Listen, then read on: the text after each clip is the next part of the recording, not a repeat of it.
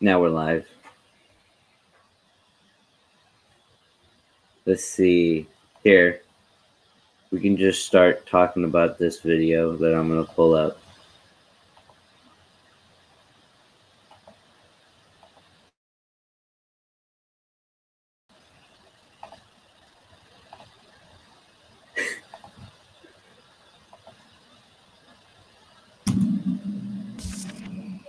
Do you think that the... Let's see.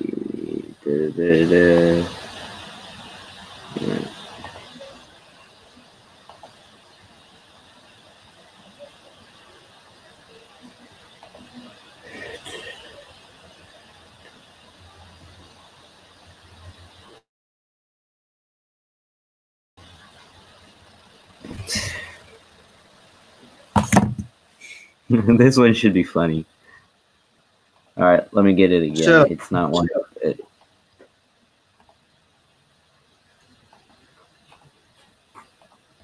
Let's see. Here we go. The Andromeda Galaxy is another universe? Why is the audio not wanting to come through? I can hear the audio, so for me it's good. Why does my computer not want to give me the audio? It's so, bro, like,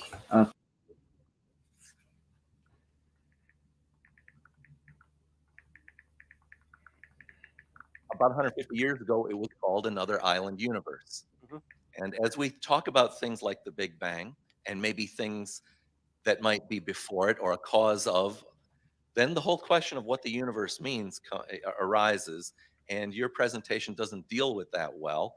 And there are physicists who give serious... Oh, he just got called out. Wait, hold on. Mine had trouble connecting. What just happened?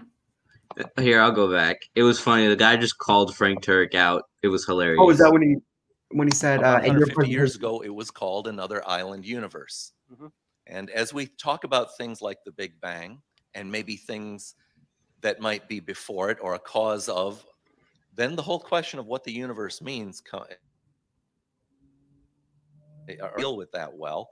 And there are physicists who give serious ideas. Bro! I love how he just so openly says, you didn't deal that well, but I appreciate the honesty. And, Frank Turek, is that an objective or a subjective statement? Yeah. Am I objectively not handling that well or only subjectively not handling that well? I'm going to try and keep my camera off as much as I can because the lighting in this room is horrible. Like, yeah. really I'll bad. I'll just keep mine on because I like to emphasize with my hands when I'm speaking. So I'm just going to leave it on. No, you should watch me. Like, when I'm talking and when I'm debating, bro, my hands are like everywhere. Yeah, like I'm always like trying to emphasize things, and if I can't describe something well verbally, I always try to describe it with my hand motion. So yeah, let's continue with this and see where it goes because I'm got him. Idea, as well as there's this marvelous thing called colliding membranes. And your presentation does not serve your listeners well to not acknowledge them. Are you so if you want questions, are you familiar with the membrane idea that the membranes collide? This causes this repeating universe, which you don't like. You're going to say entropy is violated and so on, like you did in Knoxville. Are you familiar with the membrane colliding theory? Yeah, hang on one second. I'm looking for something here. Hold on. Stand by for vectors, Victor. He's going to use his... as you know, Forrest. And we should say hypothesis because hypotheses are things that don't have evidence behind them yet. Okay. In fact, yeah, we're struggling to find ways to test them. You can say anything you want, but there's a difference between a possibility and evidence for a possibility. Right? You can say that we were all created by green leprechauns, but that doesn't mean that that's a theory that has evidence behind it. Okay. Yeah. Oh, this is like a total dodge of the question. Yeah. Well, to be fair, the guy was being kind of a dick, but at the same time, Frank's responses are pretty terrible so far. And I actually think that this criticism that Turk's arguments don't take into account the many other possibilities that are offered by modern cosmology is a big issue that comes especially when you're talking about pop apologists, because there are different cosmological models, different models of the universe's inception, of how it functions, of cycling universes, all of these different issues that Frank just glosses over. He doesn't talk about them, right?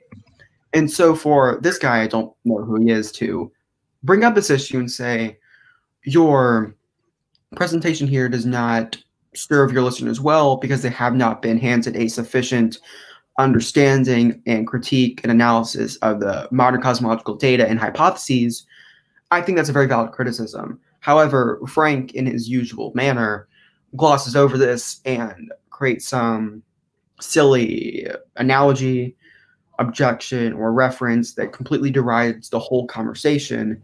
And so he once again avoids responding honestly to a serious and honest question.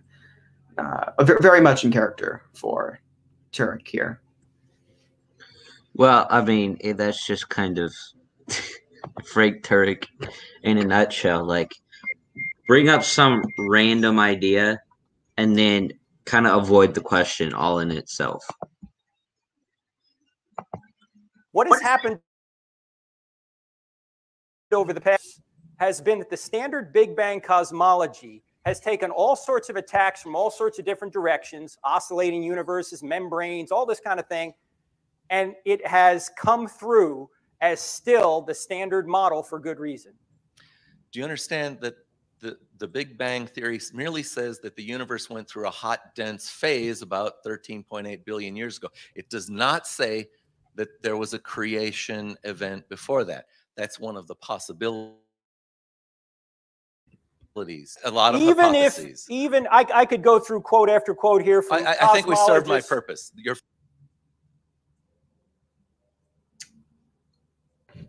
I would love to join that group. I'm not sure which group that is, though. Yeah, me neither, but I'm totally open. Wait, this is... Hold on. I think I know who this is, but I'm not exactly sure. So I'm going to check that really quick. So, yeah, Turek responded by saying that the Big Bang model has been attacked from various angles, philosophical, scientific, etc., but it still remains the best model, right? But he didn't actually try to show any evidence for this. And it's kind of a non sequitur to point out that in the past, this theory has been critiqued and assailed from a variety of perspectives and has not been shown to be incorrect in its predictions and assumptions scientifically. However, he doesn't take it upon himself to actually look at these other models that are still very open and live options for cosmologists today to accept, because there are many cosmologists and theoretical physicists who accept models of the universe that are not in direct concordance with the Big Bang theory, or would postulate events, times, a quantum field existing before the universe, prior to the universe's inception in the Big Bang model. So it's just a very narrow view of the science itself. It's a very parsimonious perspective on what's actually being said in the modern cosmology. So, yeah, it's Frank Turek is a bad apologist. Yeah, I think. Really that's like, I couldn't agree more. Yeah, 100%. Frank Turek is a terrible apologist. He is not good enough to be a philosophical or intelligent apologist, but he's also not a good enough communicator and not convincing enough to be a good pop apologist along the lines of William Lane Craig, for example. So, yeah, Frank Turek exists in this limbo between being a good intelligent apologist and being a good pop apologist, and he ends up being absolutely neither. Yeah, his work is horrendous, right? His books, I Don't Have Enough Faith to Be an Atheist, Stealing from God, is just typical precept trash that doesn't deserve any intelligent or philosophical critique or analysis. It just deserves to be completely discarded from any rational discussion, at least in my view. So, yeah, I don't like Frank Turek, if you couldn't tell already. One thing I do want to point out is that there are good pre-suppers. There are some good pre-suppers, right? Like I like Van Til. I'd like a few other people. Yeah, there are very, very good pre-suppers, but a lot of people like Frank Turek and more of your unintelligent apologists really kind of skew the view of precept. Even though I do like Van Til, it just does, like, I don't find it. It's just weird to me, and it doesn't really help anything. I find it to be kind of circular. Right. I but think there are just certain things that I think apologists need to stay away from. Yeah, I think that even the more sophisticated preceptors put forth arguments that are filled with flaws that are explanatorily vacuous and rely on outdated or flawed metaphysical assumptions for their premises. Yet, at least they have the intelligence and integrity to put forth concise and honest arguments, which Frank Turek seems to have neither. And that's why his arguments are usually not only flawed, but misleading in many ways. So, wait, is Gabe on? Did Gabe join? Hell yeah, let's go. So, Gabe, we're midway through a Frank Turek video. All right. Yeah, and it's horrible. So, Well, I'd assume so. did he address the possibility of the universe being a brute fact? No, in this video, he did not. And well, so far at least. And I think that's okay because the question here wasn't really whether it is philosophically tenable to hold the view that the universe was in fact uncaused and did not have a sufficient explanation of its existence. The question was, what if the evidence for the Big Bang Theory is actually not sufficient to hold the specific cosmological model? What if there are other models that describe and explain the data better and are in fact correspondent to reality that wouldn't lead to the type of creation ex nihilo that is postulated? Well, not even postulated by the Big Bang Theory, but is postulated by pop apologists in their dishonest interpretation of the Big Bang Theory. So there's that, right? And yeah, if Jackson's ready, we can continue with the video. Yeah, I missed half of it. First bullet in that slide it said creation teleology. I'm going to mangle that word. Help me with that word, teleology. There we go. The first bullet, we've now demonstrated you've made a strong claim than you want. You made a claim stronger than you want. I'm ready to surrender. Okay, let me just, before you go, Forrest, I just want to point something out.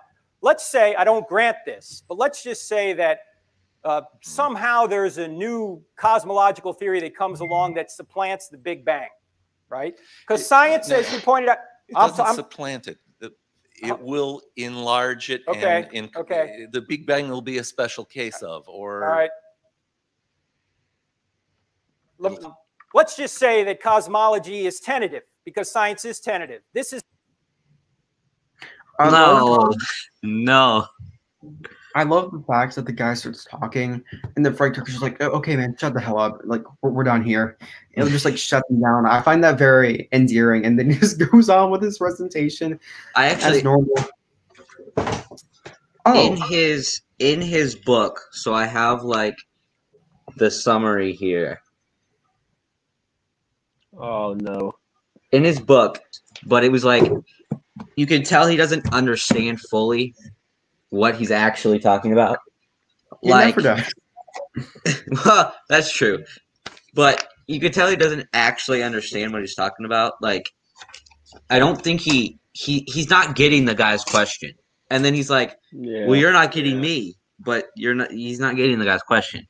Right, Is the guy's question like, what happens like if the Big Bang isn't actually the way we think it is? Like, it doesn't have the implications that we would like it to. Yeah, well, no. What he asked, kind of. He asked, like, is Frank Turek aware of some of the other theories in cosmology? And Frank Turek just totally dodged the question because you could tell he doesn't actually know about them. Yeah, so and then he goes into this whole rant about how science is like whatever. Science is tentative or whatever, right? So the guy was like, hey, what about these other modern cosmological models that have been offered by physicists that might provide a more harmonious or superior explanation? But Frank Turek just replied and said, they've attacked the Big Bang Theory before, and it still stands. Therefore, all of these other models are just irrelevant. he didn't actually address them. He didn't talk about them or show how they're incorrect or unlikely to be correspondent to reality in their predictions and claims, right? So it's just a dodge. He completely ignored the argument presented, and yeah. The best alternate that I've seen is the Hartle-Hawking model, and it's the one that's like curved on the back, and if right, the one that avoids the singularity, right? Yeah, and it has like a no boundary. Yes, the no boundary model. Right. And then that's where Stephen Hawking said, therefore, God can't have created anything because there's no time before the Big Bang. Yeah, that the guy went from talking about really, really, really good science to terrible, terrible philosophy in like 2 minutes. Yeah, I think that whether it be scientists or philosophers, we have incorrectly softened and blurred the demarcation between philosophy and science, where we have scientists who are brilliant at their work, at their scientific work, obviously, making these horrifically incorrect and fallacious philosophical claims, right? So yeah, you don't have John Polkinghorne's the only scientist that I know of who actually knows about philosophy. Well, Polkinghorne is also a theologian, right? So he's trained in philosophy. And so, all right, do we want to go ahead and just? Yeah, let's just destroy this video really quick. Yeah, let's just finish this one up really quick before we continue. This is not tentative here. What I'm about to show you. That shows that time had a beginning. This is a philosophical argument. Oh no, okay, his arguments against the infinite regress of time is actually. He doesn't even use the one that William Lane Craig uses. Ass. Like, literally. It's unbelievably ignorant. It's terrible argument. Is it the one where it's like we couldn't get to today if time was infinite? Yeah. Or is that different? But, like, he doesn't... Okay, so I can see where he's going with it. Yeah, I could see where he's going with it. Like, I can understand where he was trying to get at. But the way he puts it, and the way he tries to philosophically argue for it, it's right. Yeah, it's really, really bad. It's terrible. Like you can use the argument. I would be surprised if. Well, I think I don't know. I think he had to mute his microphone really quick. But I think the problem for me is that Turk doesn't even try to address or argue against eternalism. He just assumes presentism or a version of a theory of time, right? There is no consideration or sympathy towards any sort of B theory, which I hold to, and I think serves as a very powerful defeater for the Kalam, because I don't think that the past, present, and future are actual metaphysical realities. There are different points on the space-time manifold, but there is no progression from past, present, and future. It's all existent simultaneously. And in that case, there is no beginning to exist of the universe. It's always probably not, Joshua. Yeah. Probably he probably doesn't. He doesn't know what A theory, B theory is. I don't think time is time. Yeah, like I think if you were to offer that to Frank Turk and be like, "Hey, so why do you assume the truth of A theory and refuse to go into a detailed rebuttal to B theory?" And he's like, "The only theory I believe is in G theory, and that's God theory, man." Or something like that. I just don't think he's very knowledgeable. The issue with Frank Turek is he doesn't really think about things like philosophically, logically, right? It's just as long as it fits with what he thinks the model of God he has, that must be true. And he's going to argue even. It's sorry, even if it's stupid. Yeah, I think there's a key distinction to draw between an apologist's mindset or an apologist's method of thinking and a philosopher's, right? Because Turk thinks like an apologist.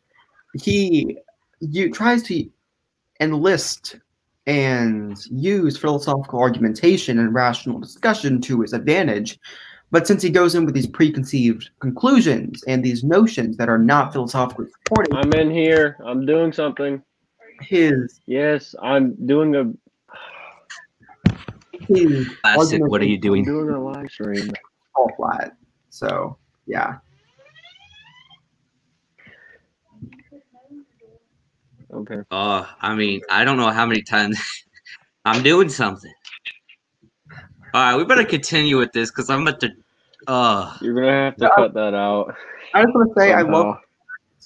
I love the fact that we said, okay, let's finish this video and we'll talk about when it's done and then move on to other topics. Then we go for 5 seconds. We've already stopped it and talked for 3 minutes about. But he's like, he goes from like freaking the Big Bang to like infinite regress of time to like moral standards in like 2 minutes. Yeah. There's no focus or clarity of thought. There's no perspicuous analysis of the issues at hand. It's just this jumbled, disorganized mess of apologetics catchphrases. It's so I wouldn't be horrendous. surprised if he asked that question and then he just goes from the infinite regress to the moral argument. If God doesn't exist, me killing you is not immoral.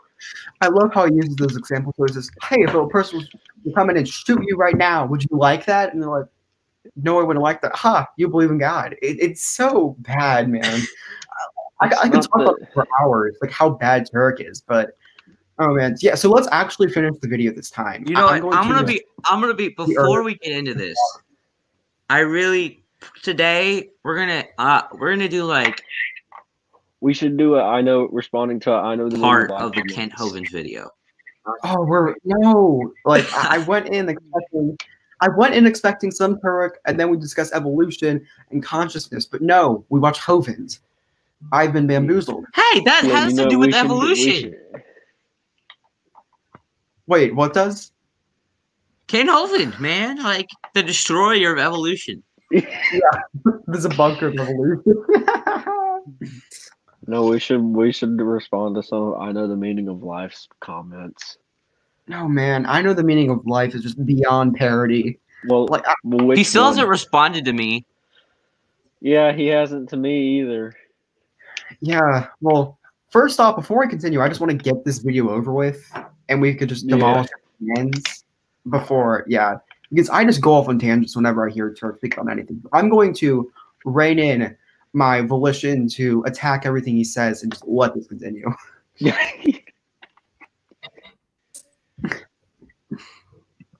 Today, there's yesterday, there's last week. Question, can this line be infinite into the past? Yes. How could it be infinite into the past and today have arrived? It can be infinite if there is no beginning. What we do see is that we now please answer the question. How could today have gotten here if there's an infinite number of days before? I'm so sorry. This is like watching two monkeys argue over a banana.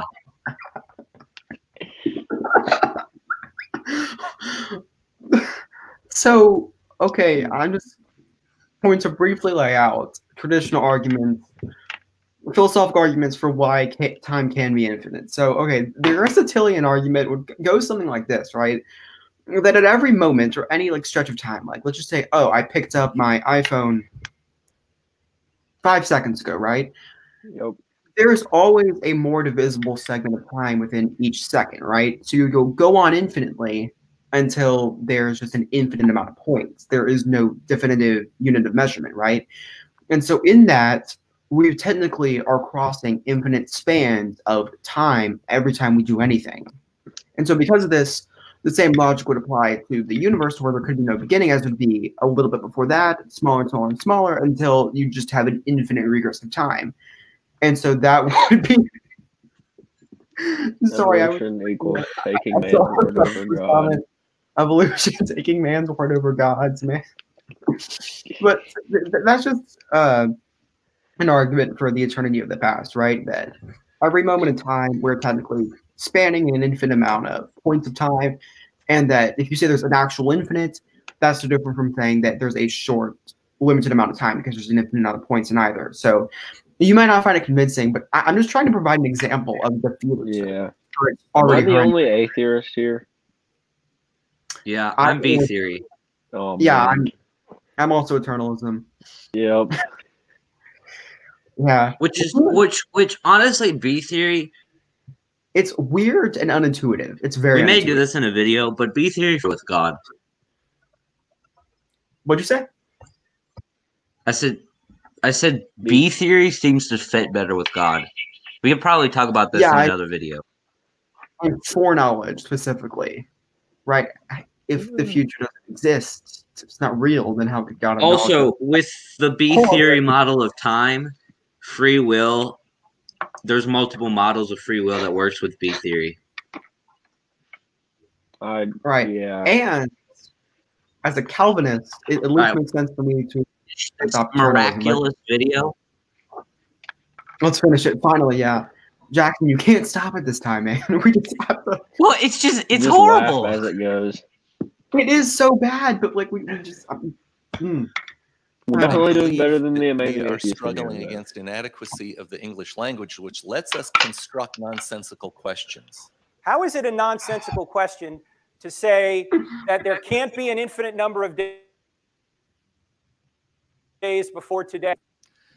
I think maybe I can try and address that by saying, can you hand me a piece of this nothing that was before, and we can talk about its properties? You sounded like Lawrence Oh, Krauss. no. Nothing is non-being. Non-being, nothing. Do you have a piece of it that we can examine its properties? No, because nothing is not a piece of anything. So you're making philosophical assumptions yourself. Okay. You don't have an answer. Philosophical assumptions. My answer was that we don't have evidence of a beginning. That was.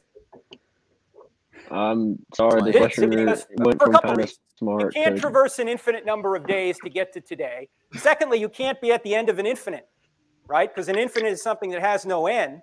But here we are at the end of the infinite. Thirdly, you can't add anything to an infinite. But tomorrow we're going to add another day, and the day after that we'll add another day, and the day after that we'll add another day. So there can't be an infinite number of moments before today. By the way, this argument was brought forth by a Muslim philosopher about 800 years ago. Oh, that was horrible. I think he's wrong about you can't add to an infinite. I mean, just put infinity in your calculator and then try to add to it. I mean, it works. There is some really good work on infinity by philosopher Alex Malpaz that I'm getting. I can throw up in our group chat. I'll post it on Twitter. But yeah, he dismantles any argument that any apologists have against the existence of an actual infinite, right? He through such a perspicuous account of why an actual infinite is not logically incoherent or paradoxical, right? So yeah, if you want some good work defending the coherence and reasonability, the reasonableness of an actual infinite, then definitely check out Malpass. He's the best person on it. Actually, I don't agree that an actual infinite can exist because Gabe with the hot takes, presentism, and you don't believe an actual infinite can exist. And wait, are you still a dualist, or are you an idealist now? Idealist now. Well, how did Seems you to make more sense of the mind brain problem. Yeah, okay, hold on. Gabe, we need to find out how the heck you went from a dualist to an idealist in like 5 minutes. Yeah, and like, do you know the channel Purple Pill Philosophy? Oh, is that the one with Yes. Mr. Brown? Well, if you scroll through one of his videos, there was a caller on the atheist experience that kind of explained argument from idealism to God, and it actually made sense. Oh man, idealism. Also, if you guys are interested, I'd like to discuss the modal ontological argument from Plantinga. I like that one. That's the best one to me. I think Anselm's is better. Yeah, yeah. Hey, wait a minute. We can't define God into existence. We've destroyed every single modal ontological argument there is. There's no point in doing ontological arguments anymore because you can't define unicorns into existence. Boom, it's proven. Yeah. Why are we watching? Oh boy, what do we want you to do now? We should do we should respond to Graham Oppie. Graham Oppie. No, not yet. We should do a Dawkins video. No, we should do rationality rules. Please do rationality rules. Is actually okay though. Yeah, that's why we should do him, because he's dumb enough to make fun of him, but he's also random videos interactions with. So please do rationality rules, debunking some or genetically modified. Or GMS, yeah. GMS or That rationality. guy's dumb. Yeah, he's so Albert, nice. oh gosh. Hey, No. guys, this is like the best video.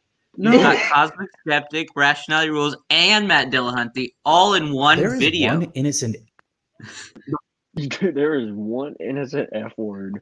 on and makes her start to chase you. Do you know what it is? Oh my gosh, these freaking commercials. Is this a live stream? No, it was live though. Man, I hate the I want to atheist respond to experience. this one. Oh, here we go. Here we go. Wait. Why don't we respond to a closer to truth video? I thought we were still He live. said last We night. are. We are. Are we? Yes. Oh no! He's trying to What are you answer talking Stephen about? Hawking. This is my alley. It's Stephen Hawking. All right, we need to do this. Oh fuck This yeah! is I gonna thought be- we are live. Oh, we are. Okay, yeah, we are live. Correct. Yes. Oh, yeah. It's Okay, already been. let's see what Did you he's forget got. we were live? We should do a Richard Carrier video. I have like a few of those. I hate those videos. It makes my brain feel like I'm losing. I'm reading his book. Which You're one? reading on the historicity of Jesus. The reason to doubt the historicity of Jesus or whatever. That Oh, book's you just wasted like $30, dude. Yeah. You No, know how I got it for time of free your- on Kindle. It was free. That's why. You know why it's free? Because it's garbage. Terrible. Bro, Like, it's so bad. He's like, there's not a consensus on Jesus' existence or something Dude, his first chapter was like just that. I was like, they're literally one of the only people that You should check his footnotes. You should check his footnotes. He lies a even lot. Tio admitted Jesus existed. Theo of all people. I love how nobody's gonna get the reference. Who's like watching the live stream? It's an inside joke. Joshua will get it. Theo. Yeah. What's his name? Spicy will get it. Yeah. Oh man, we can't watch a 19-minute video. You know how long we're gonna be talking about this? Like 3 We're hours. just okay. We're We put 30 minutes on a 5-minute video, man. We can now gonna watch a watch like 10 minutes. I promise I'm gonna pause it and then we'll watch the other 10 minutes. Okay. Oh, That the evidence no. leaves us Here we go. with one of the following two options. If the universe had a beginning, it must have had a beginner. What are our two options? We said number one, either no one created something out of nothing, which is the atheistic view, or someone created something out of nothing, which is the theistic view. Now, my question last night was this: which view is more reasonable? Well, the way he's presenting it, it's already a straw man. That someone created something out of nothing. It's got to be someone, Oh, right? no. And last night we said you can ask who made the someone, but that's certainly more reasonable than no one. No one created something out of nothing. Please, nothing comes from nothing. Nothing ever could, right? Okay, even Julie Andrews knew that. Didn't she sing that in some sort of Sound of Music movie or something? Nothing comes from nothing. So the much more reasonable thing out of nothing. And we dealt with the who made God question last night, so I won't go into that. No one made God. We know that. He's the uncaused first cause. And then we asked, if you want to ask a good question of an atheist, ask, if there is no God, why is there something rather than nothing at all? If there is no God, why does anything exist? And if the atheist says, well, the universe has always existed, therefore it doesn't need a cause, you would say what? Surge! And add Kalam, cosmological argument. Second law, universe expanding, radiation after glow, great seeds. And then the Kalam cosmological argument confirms that. So the evidence points to the fact that space, matter, and time had a beginning. If that's the case, the cause must be spaceless, timeless, immaterial, personal. Right? Now, that's what we did last night, and we ended on this slide. We said, how do atheists respond to this evidence? So now we're going to pick up from where we left off last night. Okay, you guys ready to go? Because you're going to say, well, Frank, that's just evidence is good. It makes sense that in the beginning, there must have been a beginner. But how do atheists respond to this? How many people have seen this book, The Grand Design by Stephen Hawking? Okay, a few of us have. This book came out about 6 months or so ago. And this book got a lot of press because Stephen Hawking is a very well-respected physicist who has been around a long time. And Hawking is kind of a medical miracle. I don't know if you know much. He was diagnosed with what's called Lou Gehrig's disease, ALS. And Lou Gehrig's disease normally will kill you in a year or two. Well, here's Hawking, 40 years later, still alive. So he's sort of a medical miracle. Brilliant man. And he wrote this book called The Grand Design with another author. Let's take a look at what he says in this book because it got a lot of attention. And he is a leading atheist. All right. First of all, Hawking agreed that much of the surge evidence we've already been through. He agrees with what we've been through so far. Secondly, he agrees that our universe appears to be highly fine-tuned for life. And we're going to talk more about the fine-tuning here in a few minutes. I mentioned a little bit of it when we talked about the G in surge, the great galaxy seeds. But Hawking's already agreeing with that. Now let's go into the book. And by the way, last night we had a question from a young lady in the back. She was holding her little baby. You remember? In a little bit more detail.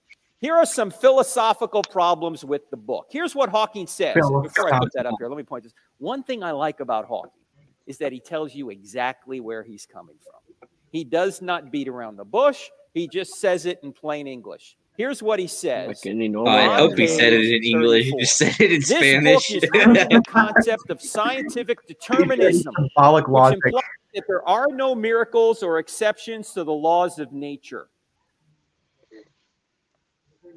Now, what did he hear last night stated it very well.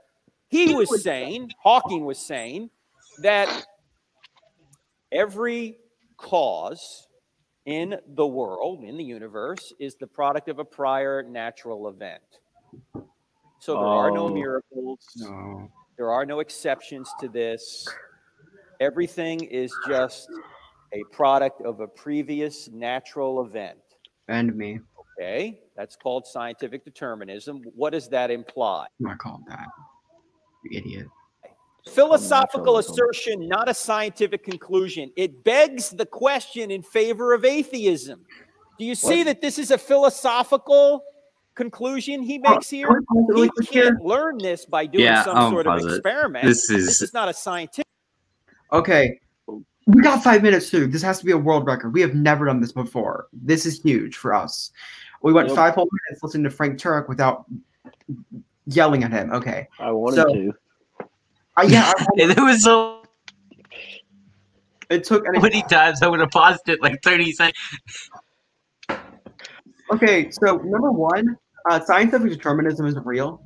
Nobody's used that term. There is not a single philosopher who has said, "Oh, I'm a scientific determinist." Nobody says that shit because it's not real, right? It's scientism, right? Or, he's talking about like he's talking about like well, no, he's talking about naturalism, but like scientific determinism. Right. Yeah, I'm a scientific determinist. Oh yeah, you go up and you ask Alex Rosenberg what is philosophy of nature is. Oh, I'm a scientific determinist. No, nobody says that. It's not real. Go up to Graham and be like, "Bro, are you a scientific determinist?" And, he's gonna be like, "What are you talking about?" Graham Hoppy's not gonna know what you're talking about if you call him a scientific determinist because it's not a real term. But so what he would be talking about is a mechanical philosophy of nature, right? It's called a mechanistic mechanical philosophy of nature that began with René Descartes, John Locke, and has continued on through Sam Harris. Yeah, it's Sam Harris endorses it also, but I'm not going to mention Sam Harris's name along with Descartes and John Locke. So, yeah, but it's this early, very reductionist philosophy that stated that all that exists in the world is matter, and matter has mass, motion, and energy is exchanged between particles that contain mass. As they move, they impute energy onto each other, and that's all there is. Matter and motion. It's a very reductionist view of the world, right? Colors, causal powers, substantial forms, formal causes, efficient causes, final causes. intentionality, natural teleology. All of these aspects of the Aristotelian philosophy of nature were abstracted, and all that was left was passive, mindless, undirected matter. And so that, I believe, would be a fairly accurate view of the philosophy that Hawking is attempting to elucidate or put forth, right? That it is a sort of, right, mechanical philosophy of nature, which is accurate, right? And yeah, I just want to say off the bat that Hawking is wrong, right? This isn't scientific determinism. Of course he is. A scientific way of thinking. Yeah, this is a philosophy of nature that became popular during the 1700s with modern science, not because of any scientific discoveries, but because it was culturally fashionable at the time. And so many scientists today adopt it uncritically because it's assumed in their field of study, even though nothing in science says it's true. It's a philosophy that is assumed in science, even though it's not necessary. Like naturalism. Right, yeah. Like materialism in neuroscience. Like I'm now a Christian scientific determinist. Christian scientific determinist. Yeah, like how many neuroscientists will assume materialism, even though neuroscience hasn't proved materialism, it's a culturally accepted background for neuroscience, much how the reductionist mechanical philosophy of nature is accepted in physics, even though physics hasn't proved it yet. And so, yeah, it's a philosophy of nature that is culturally connected to science, even though it's not scientific at all. And so I just wanted to get that out of the way. But Frank Turek's interpretation and argument against this is completely horrific. It is an egregious act of dishonest apologetics. And earlier when he said that the atheistic view is that nobody caused something out of nothing, that's not the atheistic view. Yeah, go tell that to Graham Oppie. Yeah, tell it to Graham Oppie, right? Because It'll just be like the universe is always here. Yeah, Graham Oppie's view at least was that there was a necessary initial state of the universe, that state of matter was absolutely metaphysically necessary. That's Oppie's view. That's another contrary. And yeah, Hume's was that the universe was necessary or that there was an infinite regress of causes, right?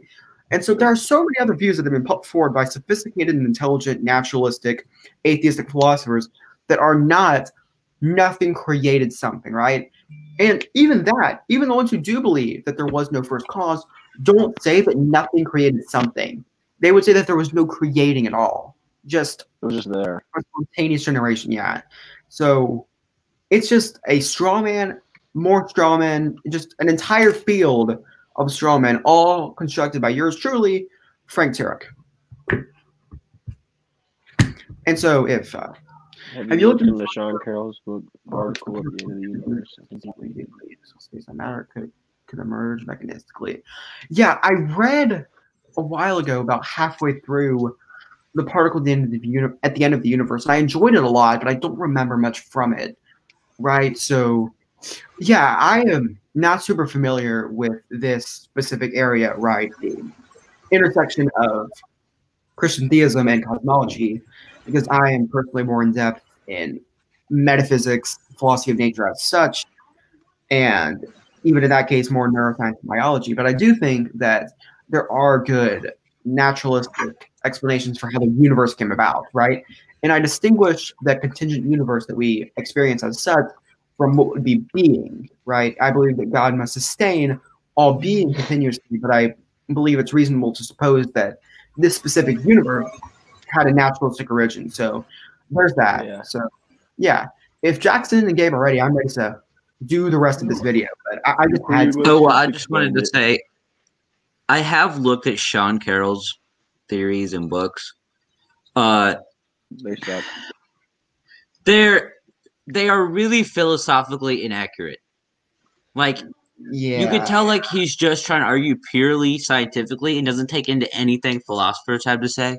Because he's a human, he's a very hardcore human, right? He's so very skeptical. They're laws of nature. Yeah. He's a very strong believer in brute facts, for example. Yep. That's just how his philosophy of nature works. It's a very scientific, naturalistic philosophy. And so that leads to some pretty metaphysically erroneous theories. I think he does good. He did good in his debate with Craig, though. That was, are all three of you classical theists? Yes, I am. I'm more neoclassical. I am 100% a classical theist without any equivocation. I am extremely Swinburne got me there. got you to neoclassical theism. No, Dang it. he's a classical theist. No, Swinburne's a neoclassical theist. He's a theistic personalist. You sure? Yeah, because he believes that God is brute facts and believes that Oh God, yeah, he thinks he's not necessary. right, yeah, because the classical theist would assert that God is being itself, fundamental reality, that all being is constantly, not just initially at the Big Bang, but always imputed from him. He is the infinite wellspring of beauty, truth, goodness, right? And that's what I believe. Yep. I'm a very firm classical theist, and I'd say that they are more neoclassical theists. And so this time I'm the one who is outside of the norm. Usually it's Gabe on his eternal conscious torment and A theory. mentioned. Yeah, eternal conscious torment and presentism. Swinburne However, was an open theist too. What? yeah, it's very. I just lost tremendous respect. So did I when I learned that he was an open theist. It's very, very depressing because Swinburne is probably the best defender of theism out today, right? I don't accept his or philosophy. I don't think his defense works for classical theism, which is what I adhere to. So I believe it's flawed, but I think he is one of the most intelligent philosophers, period, today. However, David Bentley Hart's pretty good. David Bentley Hart's my favorite, yeah. David Bentley Hart and a few specific Thomists here and there, but aside from that, Hart is one of my favorites. Like, is he a theistic personalist? Oh, he is a hardcore classical theist, all the way, right? In this book right here, I saw a video of him doing that. Yeah, the experience of God, he goes into a lot of classical theism, and a lot of the descriptions that I use for classical theism are found in this book. So if you want a good I need to get that book. It's amazing. My book collection is horrible. One book I wouldn't like by him is probably That All Shall Be Saved. I'm not a universalist. I'm not a universalist either, but Hart is a huge dick about universalism. He thinks that if you aren't a universalist, then you're an evil sociopath, essentially. I think he actually said, yeah, he said that. Oh, because he thinks that, because we think that God's going to send people to a place of torment. Right, then you're an evil psychopath who has been indoctrinated, so you believe evil and moral things. So yeah, it's nonsense, but his work on classical theism is absolutely fantastic. So yeah, and for once, I'm the auto now because I'm a hylomorphic dualist in philosophy of mind, and what? I am trying to wrap my head around that. Oh yeah, okay. So David Bentley Hart never defines what he means by Thomism. He is very with Thomists on the nature of God, that God is immutable, impassible, being itself, right? What he is fundamental reality. He is being. He is the infinite fullness of being. He has oneness, unicity, omniscience, omnipotence as such. There's no distinction between his attributes. He is being, existence, reality at the most primordial, fundamental level. Yes, everything that exists is absolutely dependent on him. Mathematics, laws of logic, continued reality, modality, possible worlds, all comes back to God. He is it, the metaphysical, ontological building block. So that's what Thomas. Wait, we really got off of the original video. Yeah. Well, we got some good questions. Fault. Well, the thing is, that's true, but it's also Q&A. So people are asking us questions that I think we are obliged to answer. Yeah, we can't just be like him and dodge them.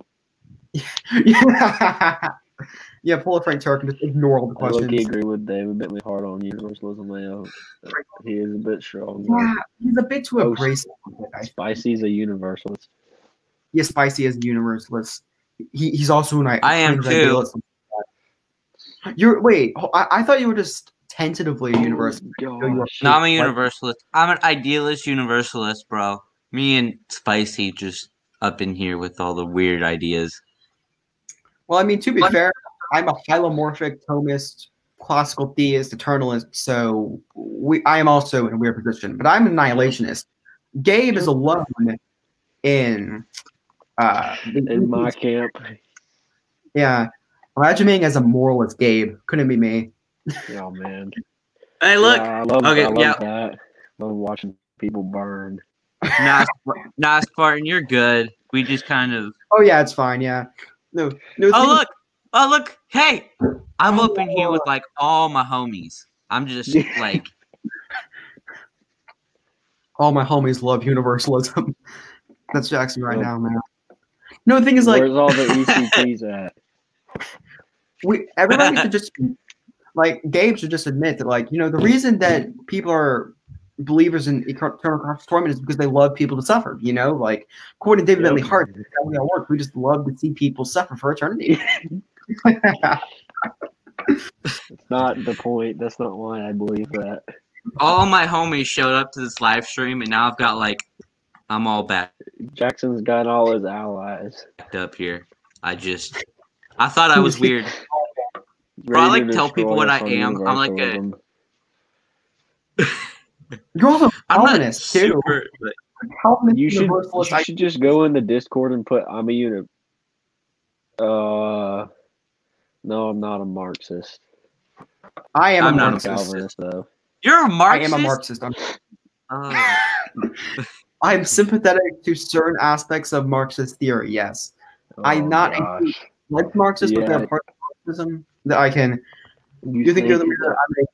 Well, to be fair, I agree with many atheists more than I do so with other Christians, right? Cube Dude 76. Cube Dude 76. Well, yeah. So we you gotta would continue just with this. screw the Frank Turek video and just start answering questions. Yeah, you think you're weird? I'm a naturalist Christian. Oh well, I know. No, I know a naturalist Christian. He's not just a naturalist Christian, right? He is a What? He is a naturalist, Mormon, eliminativist, universe. No, Mormon. Yeah. Hey, listen, Yes, guys. also I am weird. I am a young Let me Earth go buy my planet creationist, real but I'm quick. also a naturalist. Okay, I'm a young Earth creationist, but I'm also a naturalist. We should just talk about. Wait. I- We should just talk about. I know the meaning of life. No. Dude, he got mad at me again. He's over there calling me a brainwashed parrot. Gabe, He never why do you answered beef with me. everybody? You're always arguing with people and making them so pissed off. It's so entertaining. Like you'll find funny. find a random person like the comments, and you'll make them so immeasurably angry. It's hilarious. I made Atheist Republic angry. Atheist Republic. How? Like, I told them that Carrier was an idiot.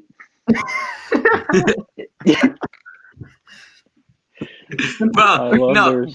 Gabe's next YouTube channel, like his solo one, is like pissed off apologetics. Like, just that's his name. Because like everybody he talks to, he has to get him mad. Yeah. Oh, I'm just gonna debate somebody and then just be like, Richard Carrier's dumb. I'm a young Earth theistic. It went away. But How does that work? You have to like really mess with the evolutionary theory on that one. no, I'm man. a young Earth theistic evolution. Yeah, and I don't Listen, think- this is like Ooh, what do you guys count as natural? Do you believe in a soul? Oh, I'm not gonna talk about my view of the You're soul. a dualist, so you have to. I'm a hylomorphic dualist. yeah. Oh. It's the What? Aristotelian Thomistic view. I'm a Marcus Trump supporter.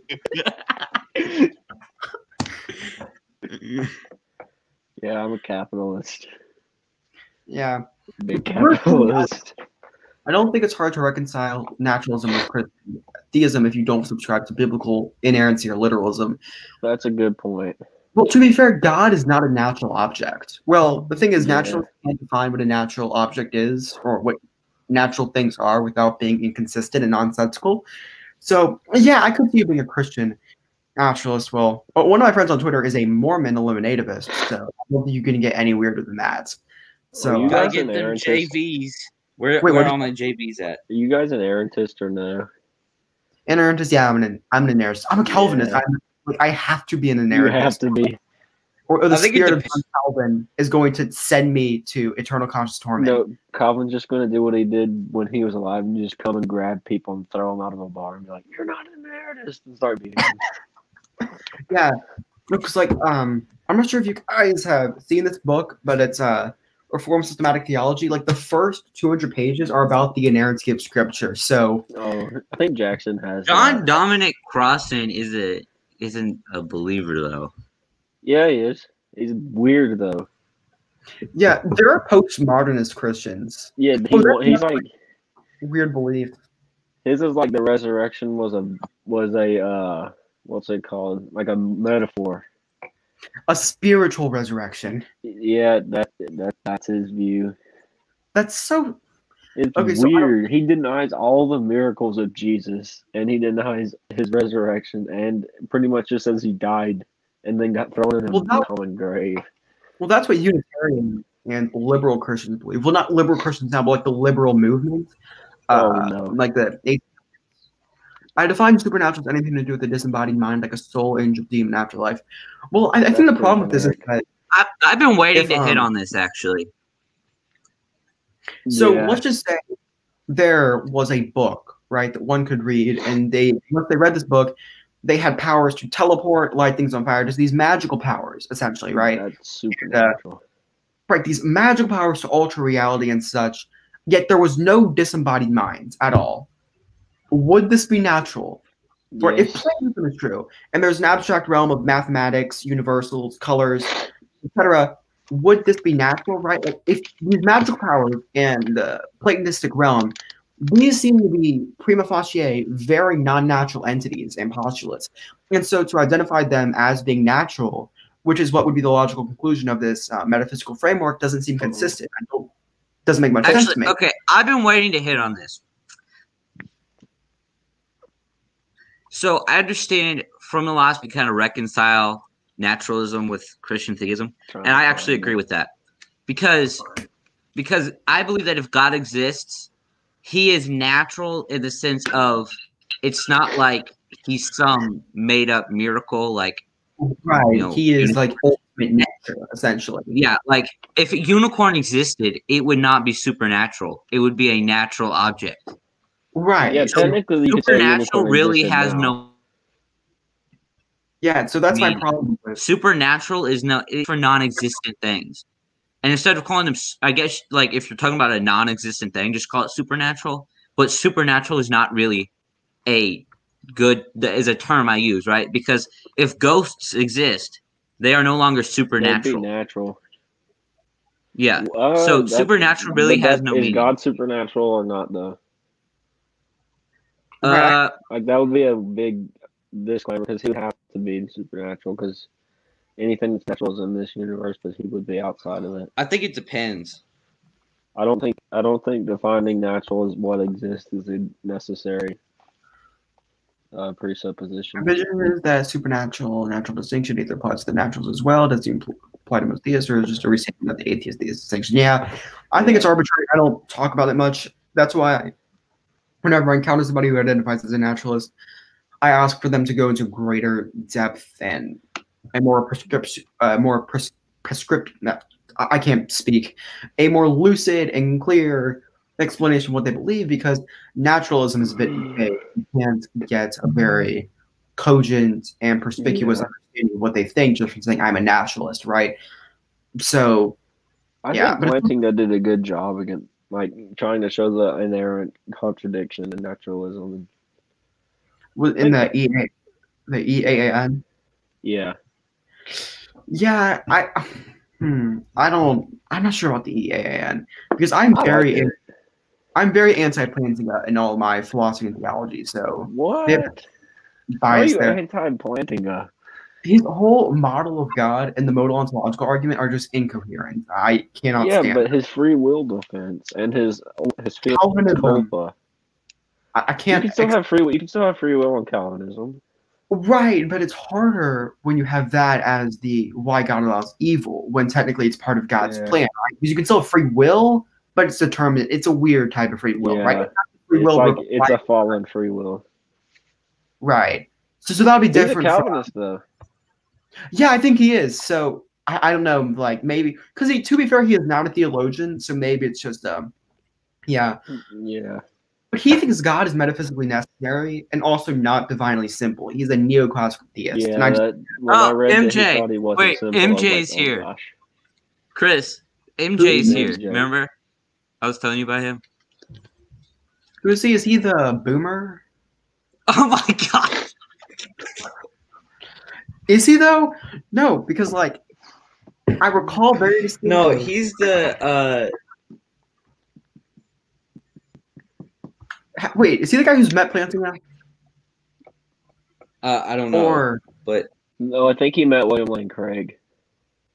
no, because like hold No. on, like if he's watching this, I want to know, is he the guy? Because I was on a Discord call like 2 days ago with Emerson, Salem, and John Buck, and we were all talking. And I remember MJ got on, and he joked about being a boomer, and we were all talking about philosophy, and it was really enjoyable. He was a really smart guy, and I'm not sure if it's the same MJ. I'm hoping it is. I hope he's watching this right now. And yeah, is this the real MJ? Yeah, he's a boomer. He's a boomer. Okay, so I hope. And then MJ. Well, hello, MJ. I really enjoyed our conversation on Discord. He's a That boomer, was fun. yeah. And yeah, no, because like we were talking about like God and time, and he mentioned Craig's view that God was sans the creation of the universe. He was atemporal, and now that the universe is created, he is now within time. And I was like, dumb shit ever. Craig's view is so fucking stupid. And then he was like, well, to be fair, he has studied this for 20 years, and then we kind of joked about that, right? And I said, well, if he studied it for 20 years and he's still wrong, that's even worse. We just kind of joked That's about like that. Aaron Ra's 20 years thing. 20 20 years. 20 I years got of rigorous time. research. No, he was like in the debate with IP, and he said, I have studied this topic for 20 years, having the same conversation with Christians over and over again, and not one of them has produced It's the viable Aaron evidence Ra. of their God. And then I was just like, what? You're not even debating that. You're debating is Christianity dangerous? Right, yeah. I'm surprised that people are actually doing the Q&A. I didn't think anybody would do that, right? And we would just have to do videos. But yeah, I'm enjoying this. We got some live chats. we need to bring Aaron Raw on here. Who created Get the God, whole Chris? who created God and faith and Christianity's bad. Christian crusades. like all the just bring everything. The Bring whole his dump package. truck. Just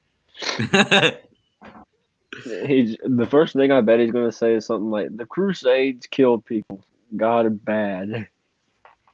Oh, you mean like all those atheistic commies that like mass genocide?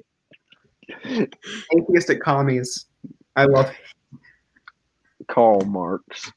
Oh, no, are you guys watching what's going on in the live chat? Now, Joshua said, yeah, Jack, I spilled my water on my keyboard. I am a boomer. I spelled keyboard. Then We Josh should get Then Josh removed. Then MJ said, I lost my typewriter.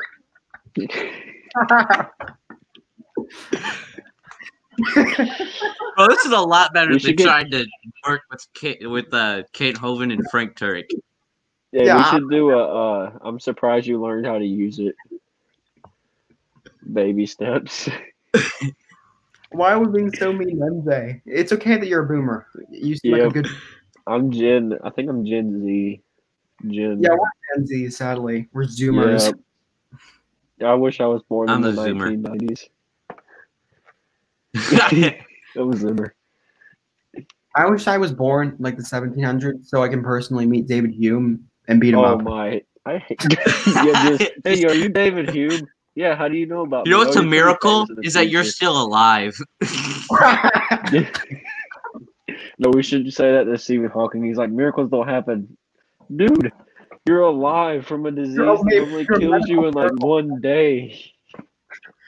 Yeah, that really is incredible, though. Like MJ trades his poor tech skills for insane philosophy skills. Yeah, I agree with that. MJ does seem to be very knowledgeable about philosophy. I want to be in the 90s. Oh wait, I want to go into the 40s to meet young Swinburne and young Plantinga. That's crazy to think that Swinburne was like young during that time. Dude, Plantinga is older than him by like 10 years.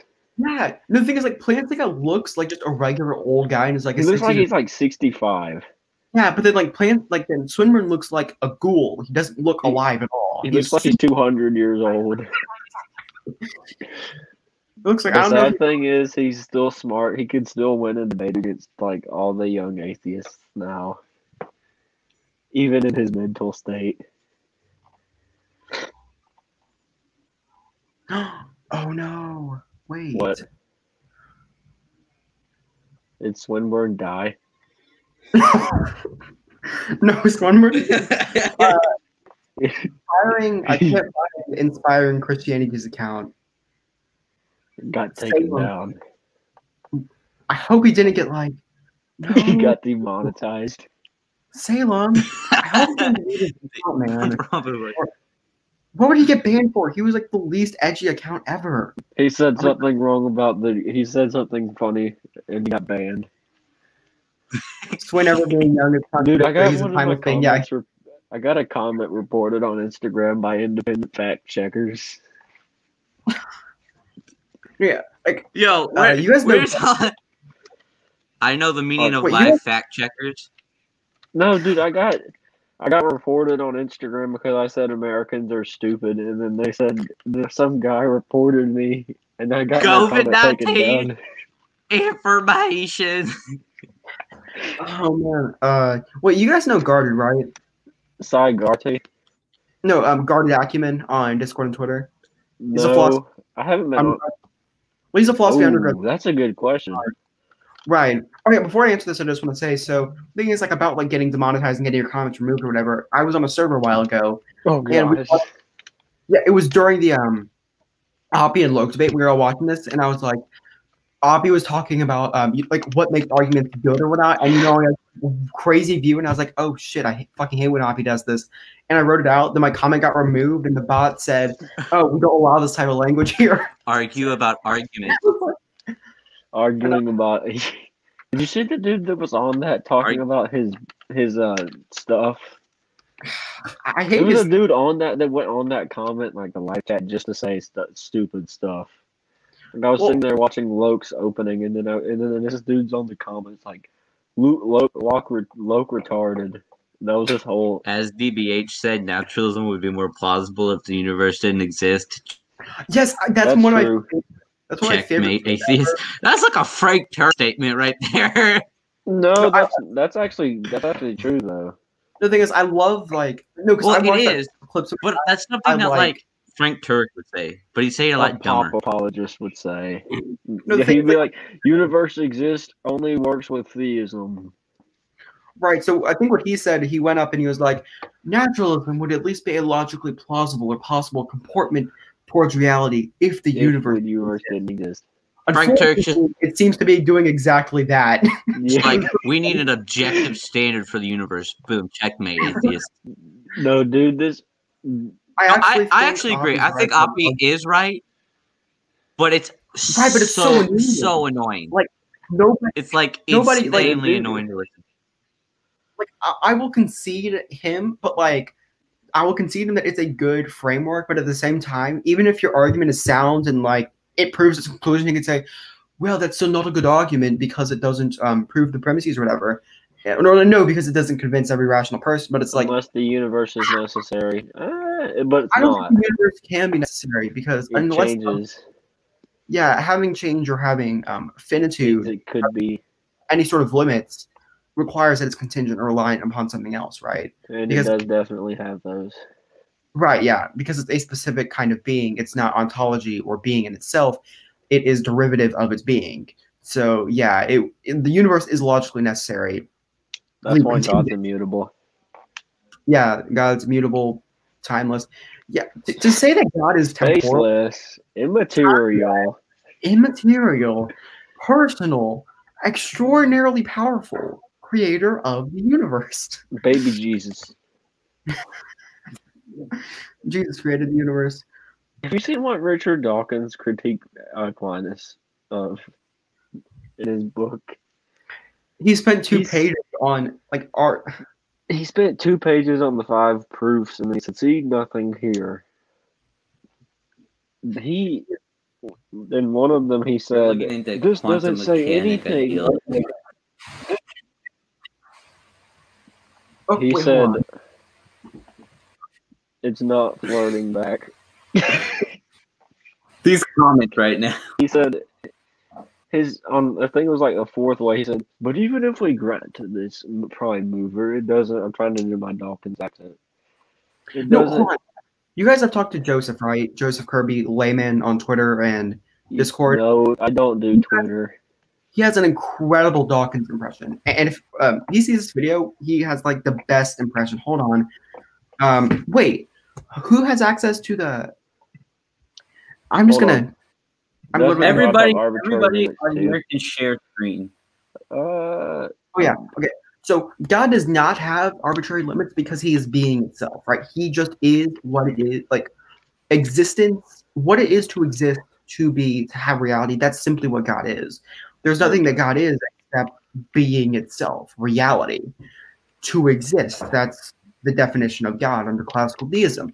And so there is no limit to God because he is simply being. There is no specification of his being or reality. He has no limits because he is infinite, the infinite fullness of being, goodness, and truth. Right? So The only limits you I'm could down say he here. could have is like the only limits you could possibly say he had is he couldn't make a square circle. Well, yeah, right, but yeah. you can't do anything logically contradictory. Because that can't that's not even a real thing. Right, yeah. And the laws, I like to treat the laws of logic as the way that God acts, right?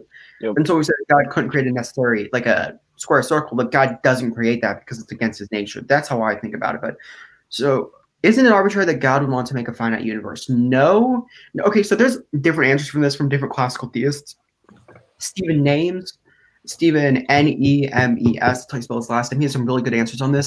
The idea is that God would create out of his love and his desire. Gotta be careful with the anthropomorphic language here because I'm not meaning it in the same way we would say apply it to human intellect.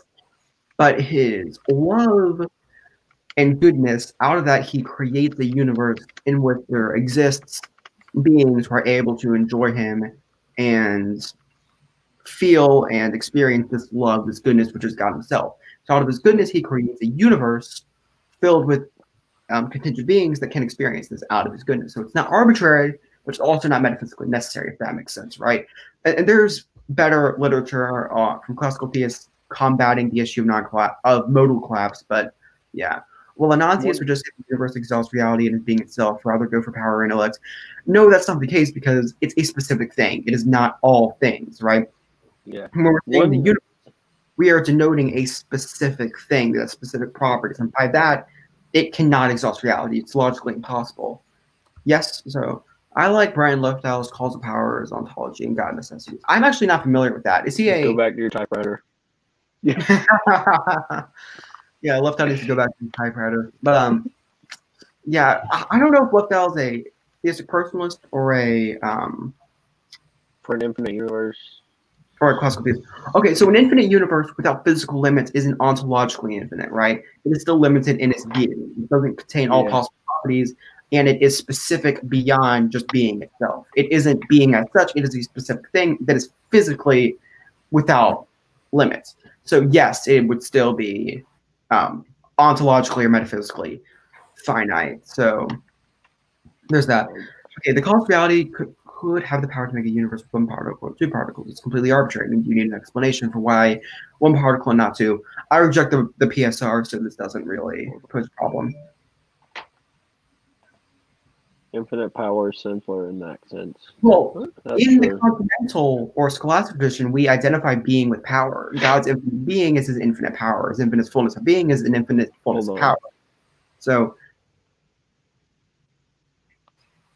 just saying, me, Jackson, and Gabe, well, I mean, me as distinct from Jackson and Gabe, are working within two different traditions, right? They're more in the analytic, neoclassical, theistic personalist model that Swinburne, well, I think they're probably closer to Plantinga and Craig in the sense that God is the maximal being existing in all possible worlds, while I am more the idea that God is being itself. And You're more David Bentley Hart. Right, David Bentley Hart, John XF Kansas, Brian Davies, Thomas, and such, yeah. And I'm also more in the traditional scholastic continental tradition than analytic philosophy, even though I do use analytic tools when I do philosophy, but I'm more in the traditional way of doing philosophy, right? And I believe they would be more in the analytic, modern logic, non-classical forms of logic. So there's that. Just to say, so I do not, my views and their views, we don't stand for each other's views, right? We are different individuals with different points of views and ways of doing philosophy. Just want to get that out of the way. You reject the PSR? I do, yes. Oh, no. I believe. I disagree. I'm like a polar opposite of y'all, almost. Yeah, Like y'all are B theorists, I'm an A theorist. I accept the PSR, y'all reject it. you guys are idealists. No, I That's accept what I PSR. track myself. You accept it too? Okay. I agree with Chris. I just think you need to specify power, intelligence, etc. when talking. I deny strong forms of the PSR. Well, the thing is, I don't use my argument from arbitrary limits is different from Rasmussen's because Rasmussen's is a modal argument, and I'm a modal skeptic, so I don't think that his argument, oh, well, this could be different, is a sufficient one. I believe that since it's limited, it must have a cause because it is not sufficiently able to be necessary or its own cause. So that's why I think it requires a cause. Rasmussen's Philosophy is, of the mind is complicated. oh man, philosophy of the mind. But so Rasmussen's argument is based on a modal causal principle. Mine is based off of a basic causal existential principle, right? So we both use the argument from arbitrary limits in different forms. Yeah, and I reject the PSR because I don't see it as plausible to accept. I believe that propositions are not the type of things that we need explanations because they're either metaphysically necessary or non-existent, like propositional fictional view. So yeah, I also deny John. I deny the PSR period, but I also deny strong versions. Is God's goodness required to explain why He would create anything? Yeah, actually, I could say it would be. Yeah, I think Because, that God's nature is essential to argue why He would do anything right. But yeah, I'm gonna let Gabe finish. I've been talking so much about philosophy, and I'm just gonna retract because I've been reading so much art recently that I just have so much to say. Wait, You can what? continue. Rasmussen? What? I didn't hear that. Are you I'm leaving the BSing stream. me? The one thing of responding to the last question was that the reason why it would be, particularly why would God create a finite universe instead of an infinite universe, is precisely because of His goodness. Because the only way you can understand the true value of something is that it is finite. Like if something's infinite, you just kind of sit there and you're like, it's like, you know how Wolverine, he can't die. He sits there and you think that it will be good because he can't die, so his life is infinite, pretty much. But you really kind of lose value of something the longer you have it. So, like, the older something gets, the more values, the less valuable it is. Okay. Rasmussen is an idealist. He's also a universalist. And he also Hey, is not a Rasmussen's motive. on my side now, Chris. Rasmussen becomes increasingly less based the more I learn about him. Right? Wow. Just wow. Idealist, universalist, uses modal reasoning. Next thing we know, Planting is an idealist. Planting as a universalist and an idealist. Dude, is he a universalist? I'm kidding. Swinburne becomes idealist. He became more based. I agree. No, he has become more based. I like Rasmussen more now. Dude, Swinburne's a hard duelist, isn't he? Hard duelist? Yeah. His book, The Soul. You get Rasmussen on your channel? Lucky. I want to get Rasmussen on here. I don't know if we can. We're 63 subscribers. Like, hey, let's go ask a pro philosopher to join our channel. Oh, what's your channel? Looks it up. 63 subs. Well, I'll just tell them that I'm the philosopher king of Twitter, and they'll get on easily because that is. You just got to be like, I teach at Baylor University. wait, I teach. Okay. I help Planting to teach at Notre Dame. I'm pretty good. When we hit like 2,000 subs, we need to like meet in person. Yeah. How would we do that? You live in Missouri. Oh yeah, you said you're moving. Yeah. To Tennessee. Yeah. Cool thing about Tennessee is that it's Probably. like the mountains. You guys can definitely get Rasmussen. Well, you know, Salem, Inspired Christianity, has been able to get a lot of people on his to get on his channel without having many subscribers. So I think we might be able to. You guys can definitely get Rasmussen. Yeah, maybe we can. I hope that we can get Rasmussen on. We should get William Lane Craig. Yeah. We should get okay, guys. So before this all started, online, we actually had Frank Turek lined up to come on in like a month. did. Yes. but he backed out. Are you serious? I don't know if Yeah. he watched our last video and backed out, but he backed out. He was about to come on. Are you serious? That could have Yes. been big. Yeah, That that could could have really have like kicked our channel up a notch. he's such a he man. Okay, What so if we could get Richard Dawkins on here? no, what we need to do is hold on really quick. I want to take a break from the questions. I need to show you guys a video. Application. Share your screen. Yeah, you gotta press share audio too, otherwise I can't hear anything. Right. Yeah, hold on. we don't want to have him have to read the caption again. Although I'm kind of glad I didn't Which he didn't hear really him. miss. I'm Yeah, actually you're kinda- kind of glad you didn't hear the. Some Christians out there going, "Hey, that's not the cosmological argument." It was God. It was God. It was Oh, it was down. No, God. sneaky Christian apologists. Dastardly villains. Hold on, where's the video?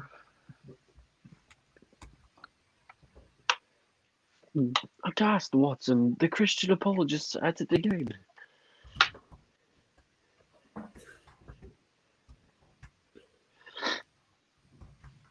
Craig went on a channel that had like 8 subs. What? Which channel? I think Frank Turk's scared of us. Why would he be scared? We've only uploaded one video responding to somebody, and it was the Amazing Atheist. Like, that's He not a saw big... how badly we dismantled Amazing Atheists, and now he lives in fear of us. No, yeah. Hold on. I made a list that I'm going to read out right now. These are people I want to get on the channel, okay? And everybody watching this, if you're one of these people, I mean, you're probably not, because, like, why would you watch this video? I want to get like Spartan theology on here. I'm sure he'd agree to that. So I want want to to spicy. spicy, yeah. I've never talked to him or seen his face. He's so mysterious. And MJ. Yeah, he has the same icon on all of his... I've seen him on comments on YouTube videos before, and I like got on there. It's like, yo, Josh. And so here are some of the people I want to get on. I want to get Andrew Loke, Graham Oppie, Tyler McNabb, Dustin Crummett. Oh, gosh. If we can get those guys on there.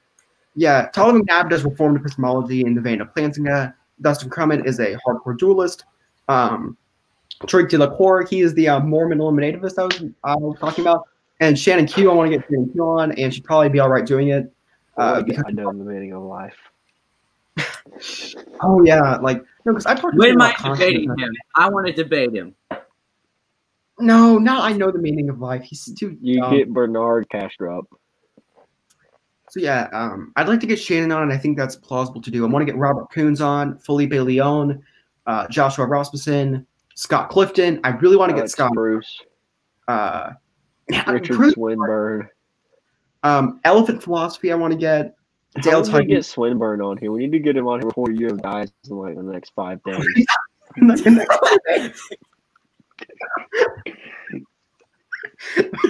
The guy, like, I Swinburne's swear, the I'm guy gonna that's look gonna, him like, up have a tomorrow. I heart swear, I'm attack gonna. I feel like I live in every time I look him up, I think he's dead. yes. I keep thinking, oh man, did he die today? And I look him up and it's like Swinburne it is says that still guy. Swinburne is that guy who like he's a major philosopher and then he like has a heart attack in the middle of McDonald's and dies. Like it's just that. Yeah. He's Well, just like- that person. I imagine. Every time I look him up, you're like, is he dead yet? Imagine him arguing with a McDonald's employee. Wait, no. You guys know you guys heard of Noam Chomsky, right? I've heard his Yes. name.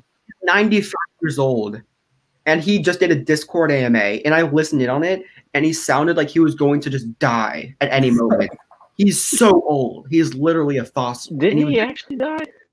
No, he's still alive, and he's 95 doing a Discord I AMA. thought he died.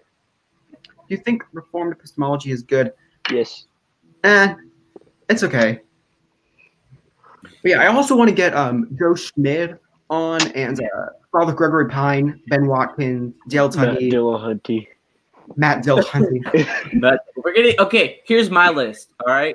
So we have Chris's list. My list is Aaron Raw, Matt Dillahunty, Oh, God. Sam Harris, Richard Dawkins. Here's my list. Richard Carrier. Frank Turek, Kent Hovind, Ken Ham. Here's my list. Richard Carrier. Genetically modified skeptic. T.O. I know the meaning of life. But he probably won't ever come on, and the only thing that'll happen is he'll like appear for 2 seconds and be like brainwashed parrot and then leave.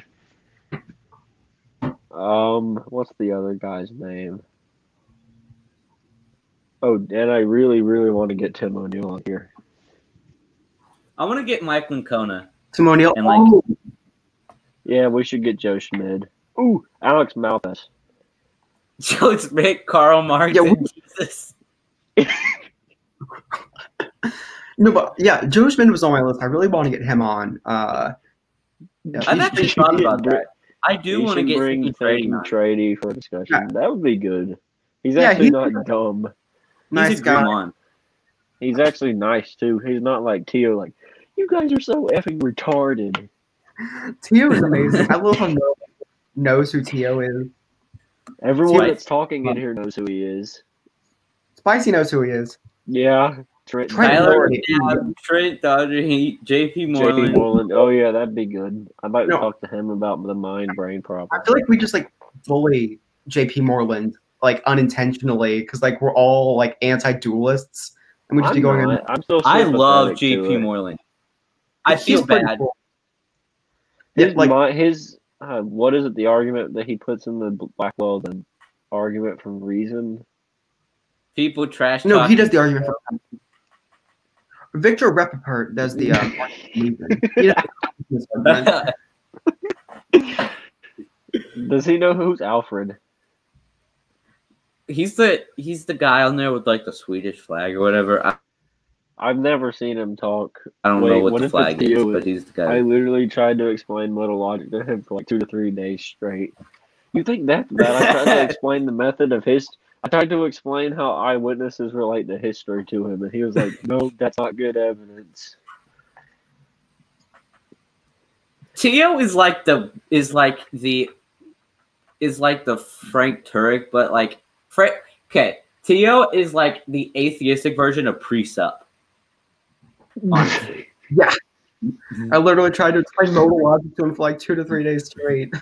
I respect the effort, I respect the effort, but I've come to the but I've conclusion come to the it's a waste of time. conclusion. It is. I think sat we've all there came for to that 2.5. Yeah, I sat there for 2.5 days trying to tell them, hey, if you've got 2 eyewitnesses to something in a history of it, you've got pretty good evidence. And he was like, no, that is not good evidence. Any argument you make, like he'd be like, okay, that's valid, but you know what? He made a, Naturalism. Like that was his only argument. Like he actually had a decent response to the teleological argument, which was like, what was it? God has an infinite choice of constants to tune the universe to since he's omnipotent. That's something Sean Carroll said. Yeah, the fine tuning argument is garbage anyway, so I accept it. what? What? Bro, you're so weird. I accept it because of Rob Collins. I feel like me and somebody on the Relay Theology team would agree on more things than me and Gabe do. Like, Relay Theology is not terrible, though. I love Relay Theology; they're awesome. Yeah, Yeah, they actually complimented Blackwell. Paul Draper accepts the FT. Paul Draper accepts fine tuning. Yeah, so Yes. does Michael Tooley. Oh yeah, they accept that it increases the probability that God exists, but they ultimately They showed all the responses to it suck. Yeah. Michael Tooley. You know Graham Oppie asks who created God? No, he doesn't. Yeah, he does. When? What does he ask Hold that? on, let me get it. What book is that? I love how Gabe's up here flexing with the bookshelf behind him. You got to do like all the pros. My books are like to the side of me, so like if I put my camera on, there's like a giant bookshelf Let's in see there. where it is. Yeah, the thing is, like, my books are on, like, my desk has like a built-in bookshelf on top of it, so I'm literally at the worst angle. You can't see any of Other my books. forms of life. Wait, is that the black Who one? designed God? Objection. Let's see. A list of atheist philosophers and thinkers such as J.L. Mackie, Graham Oppie, J.J.C. Smart, Richard Dawkins, and Colin McGlynn have repeated this objection. For example, J.J.C. Man. Like, What? J.L. Mackie doesn't say that, though. J.L. Mackie argues that, Hold like, on. It's at 1982, page 144. It's in Miracle of Theism on 144. page 144. You have it, don't you? Which one? Miracle Theism? Miracle of Theism. Yeah, I don't have it with me right now. No What'd you books in the do? You background. threw away Miracle of Theism? Oh no, other house. So I just don't have it with me right now. But yeah. I was about to say, how could you throw away the Miracle of Theism? It's not that good. Sorry, I don't really like the book. I didn't actually throw it away, but I think it's very overrated. What? How is it overrated? I don't trust any Well, because- guys. No books in the background. Okay, I have a giant Okay, bookshelf in the background. Now Just I'm gonna movies. hold these behind me, and you'll see the books in the background, like this entire time. So I'm more respectful. Like I'm Wait, just. Which one do you think's better? The Logic and Theism or Miracle of Theism? Logic and theism, 100%. Like, Almost the 5% of the book that I can actually all the understand. books I have are PDF. Oh, yeah, they're free though. Disgusting. You need They're read- free. Though. Or I print Is them it- off. Or I print them off like this one. How do you have enough paper and ink? That must cost you a lot of ink money. No, not Of really. all the books, of all the books that you can print, you print. I don't have enough faith to be an atheist. I wanted to Best- read it. Best book out there on theism is this. I don't know. Yeah, I no. think- Thing is, like, the reason I don't like miracle theism as much, is Bro, I because have it Hey, guys. Wait, within- I have the best book ever. I have the best book ever. oh man. No, this is the best. Wait, hold on. No, this is the best. Right here. that creation Wait, ministry. wait. Ken Ham. Oh wait, I need to go get his answers books I have. Okay. I'm so lucky that I didn't go through a deck phase, but I did go through a whole one. Dude, this is my favorite book though. On the existence of Existence God. of God. Oh yeah, that's a good one. By who? Who's that? I by? prefer, Swinburne. I prefer this quite a bit, but Existence of God is still great. Best book on theism is the Bible. Checkmate. Wait, Gabe, you said that you're taking man's word over God's word, so you're a heretic technically. Wait. Hold on. Hey, wait a minute. I never said that. That's as That's actually to be okay. one of my favorites. Like it covers everything. Yeah, that one's actually okay. It's not like. I was in the bad place. I was in the bad place when I bought this book. I'm still ashamed. Oh, I have that too. I it's have actually the good. It's good. No, it's not. It's decent. It's better than Turek. Yes, Still that's not what bad. I'm saying. That's why I said decent. It's not better than this though. Right? It's not better than this, but This it's is better than that. This is the best book. hard. Okay, Wait, everybody. Gabe, hold on. The Case for Christ. Oh man, it's so bad. No, but the thing is, anybody who's watching this who's read both the books, I want you guys to comment and say which one is better, The Experience of God or The Existence of God. David Bentley Hart or Swinburne, because The best. All right, we book gotta answer ever. Alfred's question here. what is the best response to Thomism? There are none. Thomism is true. Thomism's best. Complete idiot. Okay, we're done. I'm a Neoplatonist. You know what? You're Neoplatonist. Actually, I have a joking. really good book. Really even related, I'm a but it has to be Neoplatonist. this one. Mormon. It has to be that one. Ancient Israel. That one's Interesting. actually really good. Well, so It's I like a think, comic book. well, I think define Thomism, right? Because we're talking about Thomistic ethics, natural law theory, act potency metaphysics, hylomorphic metaphysics, the essence existence distinction. Like, what aspect of Thomism are you referring to? And I think only Look at then. that. Did you actually read all of that? I read the whole. Wait, what thing. is that? Wait, what I read the. It took me 2 months. books are those? Yeah, if I were you, I would never read any book ever again after I read that book. What is it? Dude, I can't see it's it. good though.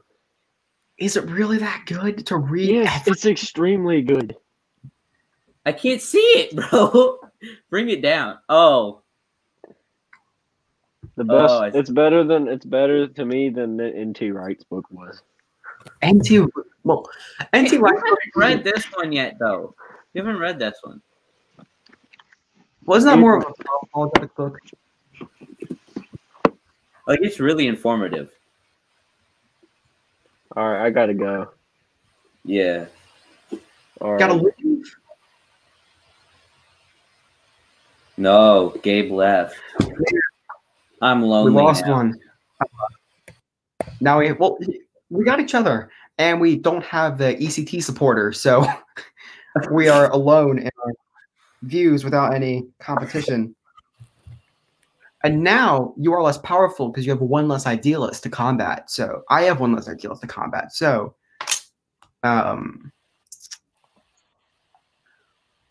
why? Here, wait.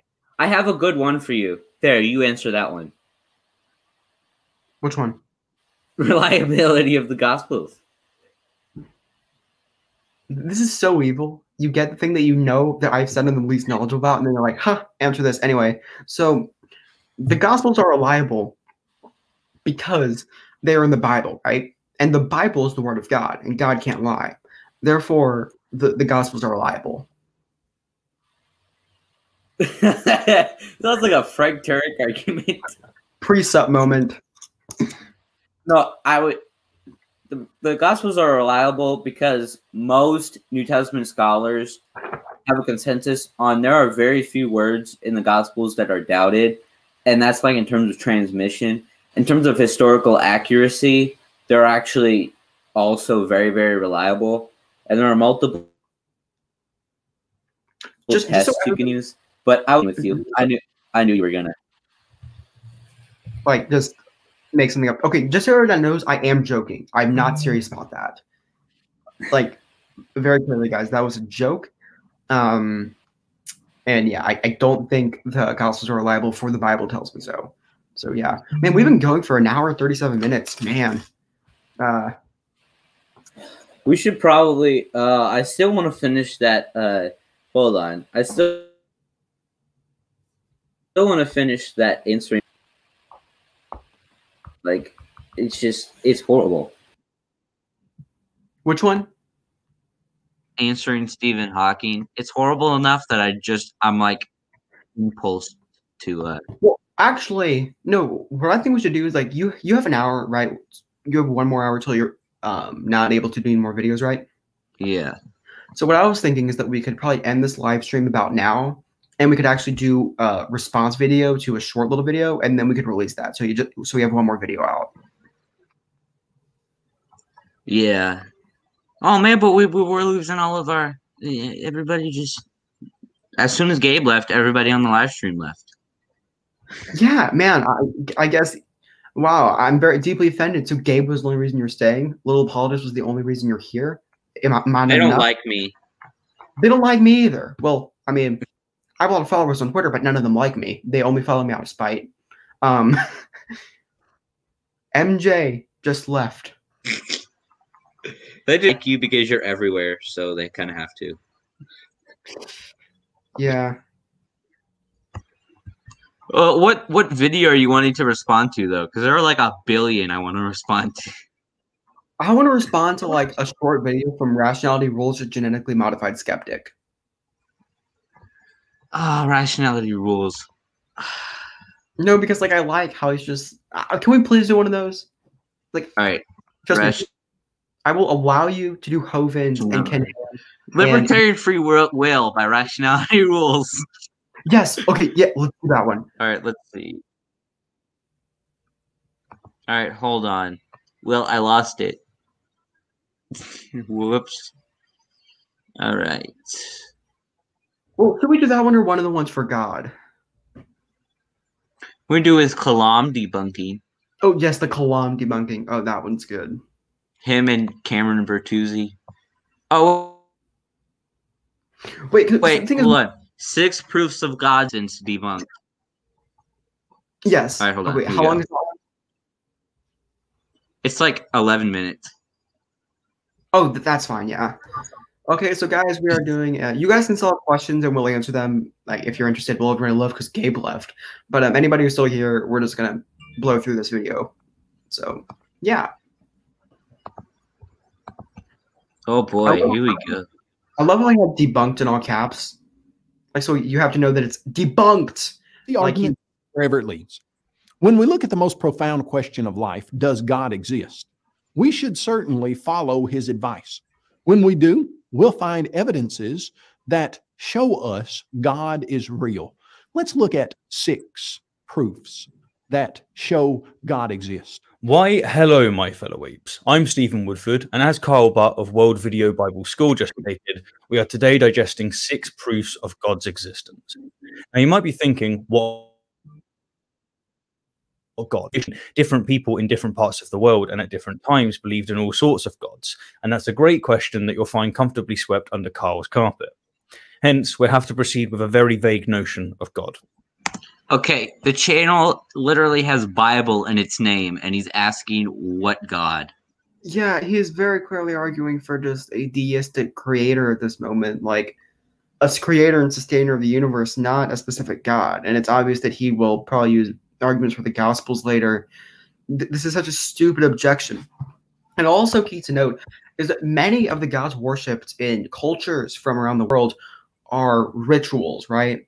They are these polytheistic deities that represent something in the world that people would anthropomorphize and act as though they were these intelligent individuals, right? These spirits of the woods, of the water, of the harvest, etc., and that they included in their rituals, right? And this is not a claim about the existence of God in the great monotheistic traditions.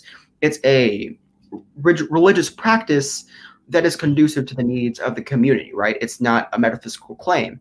And even the things that you could classify as metaphysical claims are about specific deities, not about God as described in Christianity. So it's just a whole different category. A God is categorically, metaphysically distinct from God. That would be described in Islam, Judaism, Christianity, or Hinduism. So even if his critique was on topic, it would still be wrong. So yeah, there's that. All right, let's try. Your connection have No. Yeah, your a connection cause. is not. The most fundamental law of science. Is it not coming through very well? It takes a while to catch up. It's pretty weak. No, but it's okay. Like I can still, even if they are bad arguments, I'm fully confident RR won't be able to offer good objections.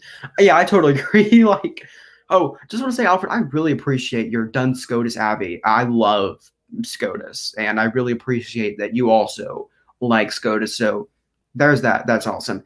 And yeah, RR is a complete idiot, right? A lot of atheists are wrong. Like I think Graham Oppie is wrong, but Graham Oppie is extraordinarily intelligent. Rationality Rules is just dumb. He is not intelligent. So is the law of cause and effect. And it says that for every material effect we see, there is a cause. Is it not? Is the audio not coming through, or? No, I can hear it. No, I'm just like muttering to myself about how dumb the video is, but I digress. Oh, okay. Cause that came before it or was, and that is greater than it. I don't know about you, but when I first heard of this law of cause and effect, I had a case of the rock's eyebrow. And when Carl stated what the law is, I smelt what can only be described as divine excrement. If you copy-paste Carl's so-called most fundamental law of science, the most fundamental law of science, into Google, you'll find 8 results, 4 of which are mirrors of Carl's script, 3 are theists quoting Carl's video, and 1 is to an inaccessible. People aren't asking the right questions. They're not asking. So, simply put, Carl conjured it out of nothing, just as he claims his God conjured the universe out of nothing. What's more, notice that the definition that Carl gives us is of classical causation plus some suspiciously convenient words. And that is greater than it. No, Carl. Even in classical physics, a mere pebble can cause a colossal avalanche. And funny enough, effects are overwhelmingly the result of a congregation of causes, not one. Oh, and don't think that you're adding the word material. Material slipped us by. I wasn't. the universe is a material effect. So what caused the universe? Now, that's a bold claim, I hear you all say. What evidence does Kyle offer to support his assertion that the entire universe is an effect, let alone that it's exclusively a material effect? Pause it right here. Well, he misrepresents the big. Okay, so Stephen continues to display his absolute incompetence on anything relating to philosophy and theology, and he is somehow proud of his bumbling and inability to make any cogent objection to anything offered, even though it is so ripe with logical fallacies and problematic philosophical assumptions. It would be incredibly easy to do so, and yet he can't do it.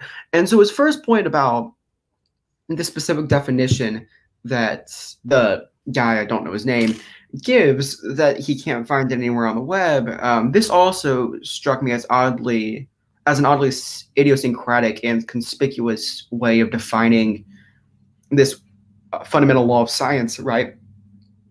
But what he's doing is he is describing an assumption of science. This assumption can be implicit, right? Like, scientists don't go out and say, okay, here are how we do science and here are the rules of science. So you tend to do it. You don't, it's not philosophy of science, right? And there are disputations there are disputations in the philosophy of science on how science is and ought to be done. And so, yeah. But, the guy describing here is that he is trying to argue that fundamental assumption of science is that every material effect must have a cause. And whether or not this exact wording present in other media is irrelevant, because he's trying to locate what he believes is a fundamental assumption of science, which he can rationally deduce from looking at the scientific method as such. He might be wrong, but the fact that this specific wording isn't found anywhere is a non sequitur. And then he starts to talk about classical physics, which is just not relevant, right? A cause is a metaphysical feature of reality. It's not present in classical physics. And this is going to allow Woodford, which he played pretty strategically, to allow him to associate this concept of a cause with outdated physics. And so you can say the concept of a cause is also outdated because it's concomitant and is associated with this outdated scientific mode. I can tell by the way Chris talks that he is a DBH fan. I actually appreciate that, right? Like, being told that you talk like you are familiar with David Bentley Hart or are similar to David Bentley Hart is obviously something I really appreciate, because David Bentley Hart is a phenomenal writer and speaker. So there's that. Thank you, Spicy. You might be an idealist, but you are pretty based overall. Yeah, so he does this strategically to where you can say this scientific framework is outdated, and therefore anything that is associated or exclusive to it is also outdated. And the idea of a cause as such is outdated, therefore, this idea of a cause is associated with this outdated framework of physics, therefore it's also outdated and outmoded, right? So that's what he's going to do, or he's already started to do. And yeah, and when he talks about effects and their causes with the effects being lesser than and the causes being greater than their effects, this is a very specific scholastic analysis of what a cause is.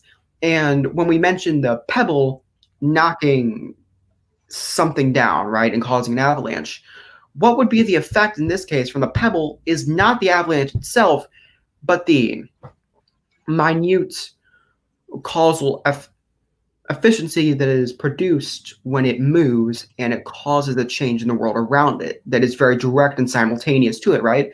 Let's say the pebble knocks down a larger rock that knocks down a larger rock, etc., that causes an avalanche eventually.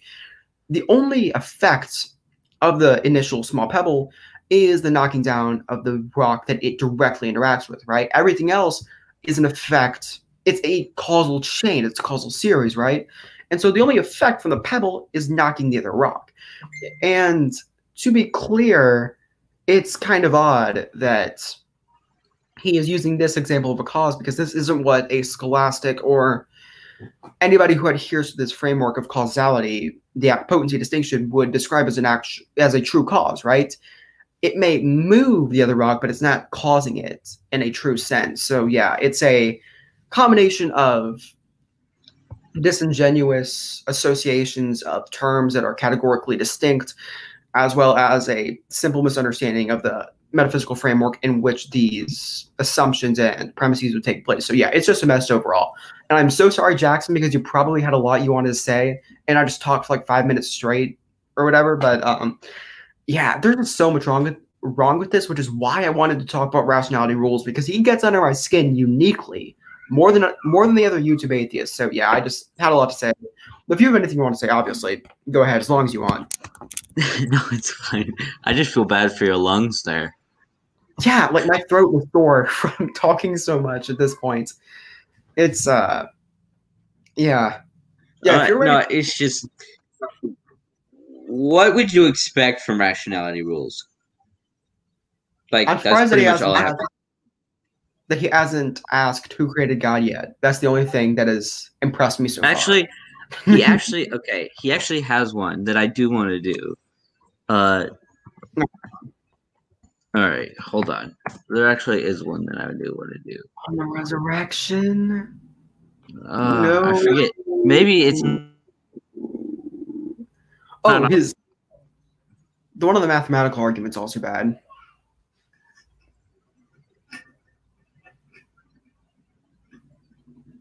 Let's see. Hold on. Maybe it's not that. Is it the one where he thinks he can prove that God doesn't exist? No, it's the one. He has one on like the New Testament, but I don't. I can't seem to find it. He had one that was like, "Is the resurrection? Did the resurrection happen?" And it was absolutely horrible. Man, well, quickly, I want to finish this video, and I promise I won't talk this much on all the other proofs, but I want to get this one over with before we check out the others. Yeah, I was just looking. Oh yeah, we gotta wait for the Big Bang, which we'll get to in just a moment. First, I want to emphasize that by defining the what's in the Book of Mormon? The Book of Mormon literally changed my outlook on life. Probably because it lies. As an effect, Carl is assuming his conclusion of the universe having a cause. He's begging the question. He's trying to prove that the universe has a cause, all while assuming that the universe is an effect. That's what is popular today, that there was some type of singularity that exploded in something called the Big Bang. But then when you try to get down to the bottom of what's a singularity community that suggests to us, the cosmologists, they say, well, a singularity was something that popped into existence from nothing. Stop right here. Stop right here. They don't, though, do they, Kyle? What? You just define a singularity as something that popped into existence from nothing? My God, no, that's like Lawrence Krauss. Okay, you can't use Lawrence Krauss as. Okay. Both of these people. Right. Well, like you said earlier, it's like watching two monkeys argue over bananas. Yeah, okay. This is the definition of a singularity in physics and mathematics. A point at which a function takes an infinite value, especially in space-time, a matter is infinitely dense as in the center of a black hole. He's just straight up lying. This is ridiculous dishonesty and disingenuity. It's crazy, so. All right, let's see what he says. You're making things up again, aren't you, Carl? As the theoretical physicist Sean... I was going to cite Sean Carroll. To refer to that earliest moment of the history of the universe where we don't understand what is going on. It's a placeholder. That's not true. The Big Bang is not just some type of term. It was an actual event. Even though Sean Carroll tries to explain it away. Yeah, I'm not as knowledgeable in the cosmology, so I'm going to refrain from having a firm opinion and arduously arguing for a specific standpoint. So I'm just going to stand back for a little bit. But yeah, I could see how this is flawed. I need to do more research on that physics anyway. Or lack of understanding. Thus, we don't get to call the grand cosmos an effect, since we simply don't know what happened before the Big Bang. Okay. What? Proof number 2. Design demands a designer. No, he's doing the freaking planes, trains, and automobiles. Yeah, like, so I see a thing that's designed, right? My phone is designed. This other thing looks slightly designed, therefore it is designed. It's a terrible argument. I'm just. You're kind of commenting Carol there. Oh, I'm guessing that's referring to you and not me, since I didn't really talk about what Carol's saying. Well, I'm not sure. I'm not sure how we're strawmanning it. Well, to be he's fair, saying that, like, I understand what he's trying to say, but maybe I heard him wrong. But I believe what he's trying to say is that the Big Bang is not an actual event. Wrong, but it seemed like he was just trying to say that it's not an actual event. It's just a placeholder for knowledge we don't know. But I don't think that's true. All right, let's finish this. It is a truism that everybody recognizes that this universe looks designed. In fact, when we see the various different aspects of nature and we see birds and squirrels and birth defects. Oh, that looks like my brother. My brother was born with a cleft lip and palate. That's what he looked like as a baby. Oh, well, that's interesting. Yeah, he's running the basic Paley's argument, and it's terrible. So he doesn't say the Big Bang is a place for what we don't understand. He's referring to the singularity, infinite destiny being a prediction of classical physics. Yeah. Oh, okay. I see. Rationality rules didn't show a big enough clip for you to really get that out of it. So I see. And billions of uninhabitable planets in a vast universe that's overwhelmingly deadly to all known living organisms. Yeah, it never ceases to irritate me that proponents of teleological arguments ignore the abhorrent designs of life, or they contradict an omnibenevolent, omnipotent God. Look at the trees, they say, not the zombie fungus upon its branches that's been lovingly designed to infest living creatures to split their body open. Where does design originate? Well, you and I both know they're complex. That design comes from an intelligent designer.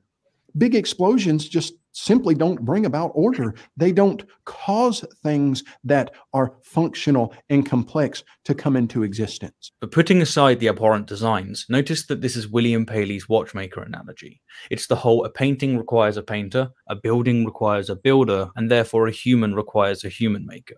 It's the claim that complexity requires a creator. If I lived before Charles Darwin published The Origin of Species, there's a very high chance that I would be a deist, explicitly due to how convincing teleological arguments were before the publication of this masterpiece. There's a reason why the paradigm shift of Darwin is recognized as one of, if not the most important in history. Evolution by natural selection explains exactly how unconscious natural forces can and have produced exceeding complexity. Imagine being an atheist and priding yourself on your knowledge of evolution and being completely behind on modern evolutionary theory for the last 100 years. Incredible. Oh man, he's still no. What he's missing is that Darwin's theory, since his Origins of Life came out, Darwin was wrong. Most biologists that don't hold to the neo-Darwinianism mechanism is that he holds to. Out of favor. All right, let's continue this masterpiece. Furthermore, it perfectly explains the vile as well as the beauty, and the near perfect as well as the catastrophic failures. God, on the other hand, is and will always be an argument from ignorance. We don't. Oh, okay. So, are you talking about God argument from ignorance in terms of the whole planes, trains, and automobile argument? Right. We're talking about it in every argument, because in every argument he's not an argument from ignorance. Yeah, so it depends on how you use the teleological argument, whether it's effective or not. Because I think you can make versions of the teleological argument or cosmological arguments that aren't God of the gaps, but I do think this one might. I mean, he's responding to a terrible argument and he's representing it terribly too. So I wouldn't say he's inaccurate in characterizing it as such.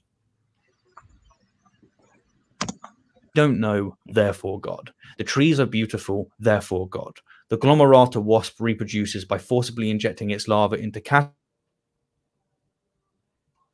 There, get to the next proof. Proof number 3. Life demands a supernatural life giver. I already went over why I don't like supernatural as a term. Yeah, it's just meaningless. In the material world, we have come to understand that there is a law of biology called the law of biogenesis. Law of biogenesis simply says this, that in this material, natural world, life comes from previously its own kind. Shall we? Shall we Google Carl's definition? Yeah, that's not true. That was a horrible definition. Yeah, 2 results, one of which being a mirror by a Presbyterian church and the other being a quote of Carl's video. Now, when we look at how people used to think about life, they said, no, life can arise spontaneously from non-living chemicals. And yet every single biological experiment has shown us that that simply is biologically impossible. Today, Aristotle and his motley crew inferred that since complex organisms emerge from such things as soil and rotten carcasses, it follows that complex organisms can spontaneously arise from non-living substance. But in the 19th century, Louis Pasteur and John Tyndall disproved this long-established belief by demonstrating that complex organisms are the product of reproduction. Rotten meat doesn't produce flies. The fly larva within the rotten meat produces flies. Creationists such as Carl like to act as if this disproved the hypothesis of abiogenesis, organisms, as opposed to complex organisms, emerge from non-living matter. But it doesn't. Where did life originate if it doesn't arise from non-living chemicals?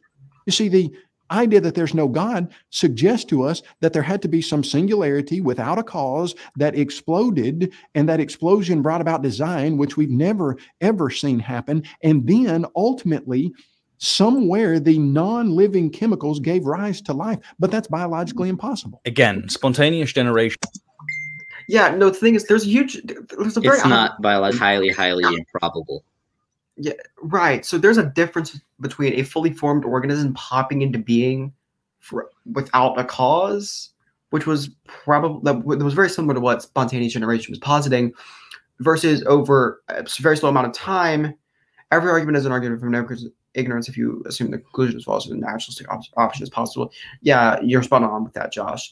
But the idea is that under spontaneous generation, organisms did not need to go through certain stages of development, right? They would spontaneously generate, and they would either be fully formed or fully formed in an earlier stage of their life. So that's what spontaneous generation was. And that's different from supposing that over a huge amount of time, different chemicals formed extremely primitive forms of life or cells or things of that nature. And from then on, they slowly and gradually evolved into fully formed life. Those are not identical postulates. They are very different theories. And this horrific apologist is conflating the two, and his argument is completely fallacious. So, and you can tell he doesn't understand biology. No, yeah, not at all. His knowledge of biology is extremely just not good. So has been disproved, but abiogenesis most certainly hasn't. To say that it is impossible that single-celled organisms emerge from non-organic matter is to display one's complete ignorance of science. Moral law demands a moral law giver. Oh, here no. Here it is. No. Moral law. If some things are objectively morally right, and other things are objectively morally wrong. What if they're intrinsically right? Right, yeah, they're right in and of themselves. That it is intrinsically of their nature to be good or to be bad. So wrong, then there must be a God. I recently he doesn't give any arguments for to express this same sentiment. And just as Eric defines moral laws as divine edicts, so too does Kyle. You see, if we evolve from primordial slime over multiplied millions of years, at what point did objective moral value? The results strongly support that these beings are not closely related to use arise. We don't. Well, most atheists don't say we have objective morality. Yeah, atheists can adopt a moral nihilist, moral subjectivist, emotive non-cognitivist, any other view. And even then, even if they want to be a moral realist, they can be a virtue ethicist, moral Platonist, utilitarian. There are tons of other options, man. This argument's weak. Like, I wish popular Christian politics would just move on from the moral argument. It's done. It's dead. It's been buried a very long time. Look at a dog and say that that dog objectively, morally violated some rule when he steals a bone from another dog. We don't say, hey, he violated a... Objective moral frameworks exist. The type of objective moral framework that Carl insists upon, divine command theory, doesn't. If divine moral laws did exist, then, by virtue of them being divine, it would follow that a God exists. But again, they don't.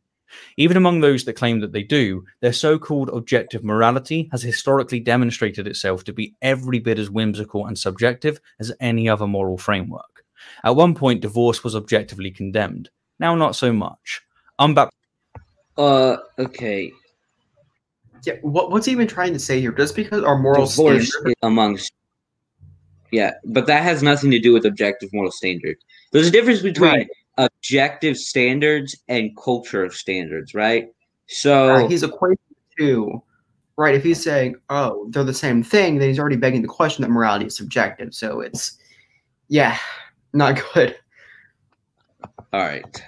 Baptized babies went into limbo, now they're in heaven, and women were once objectively less than men, but now they're just different. Proof number 5, free will.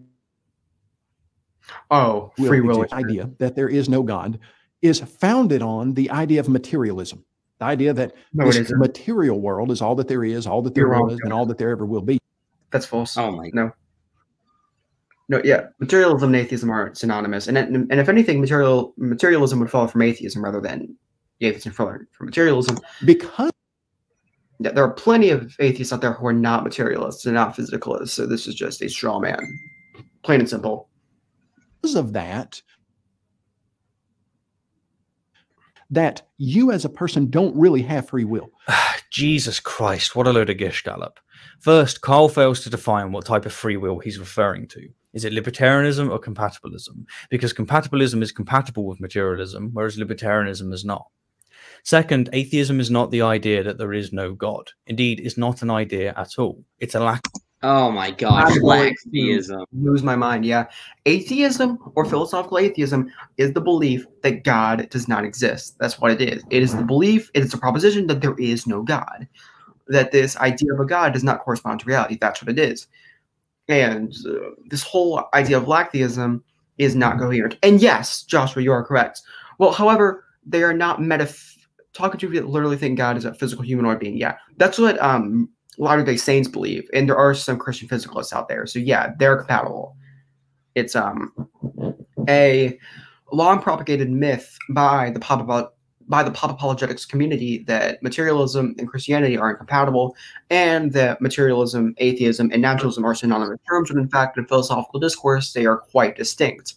So yeah, I don't know where else to go with this.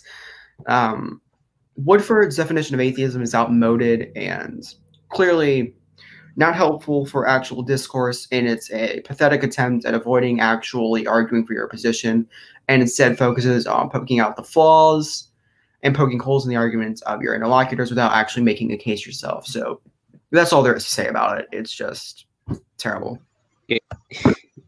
It's the whole, they're both just really bad. Of being convinced of the idea that at least one God exists. And third, atheism is not founded on materialism. There are plenty of atheists that believe in all sorts of supernatural, non-materialistic things. That's true. From astrology to ghosts to telekinesis to libertarian free will and beyond. This is just an unfortunate common straw man from Carl. And proof number 6, human reasoning. You see, we reason on a regular basis. We understand abstract, blind, chance, random processes over multiplied millions of years. Reasoning and the laws of reasoning simply would have no explanation. But that's the thing about natural selection, isn't it? It's not blind chance and random. Genetic mutations are random, but the process by which they survive, natural selection, is determined. Being able to understand the dangers that envelop us and consequently make decisions based on that understanding gives us a very obvious advantage that the unconscious process of natural selection would promote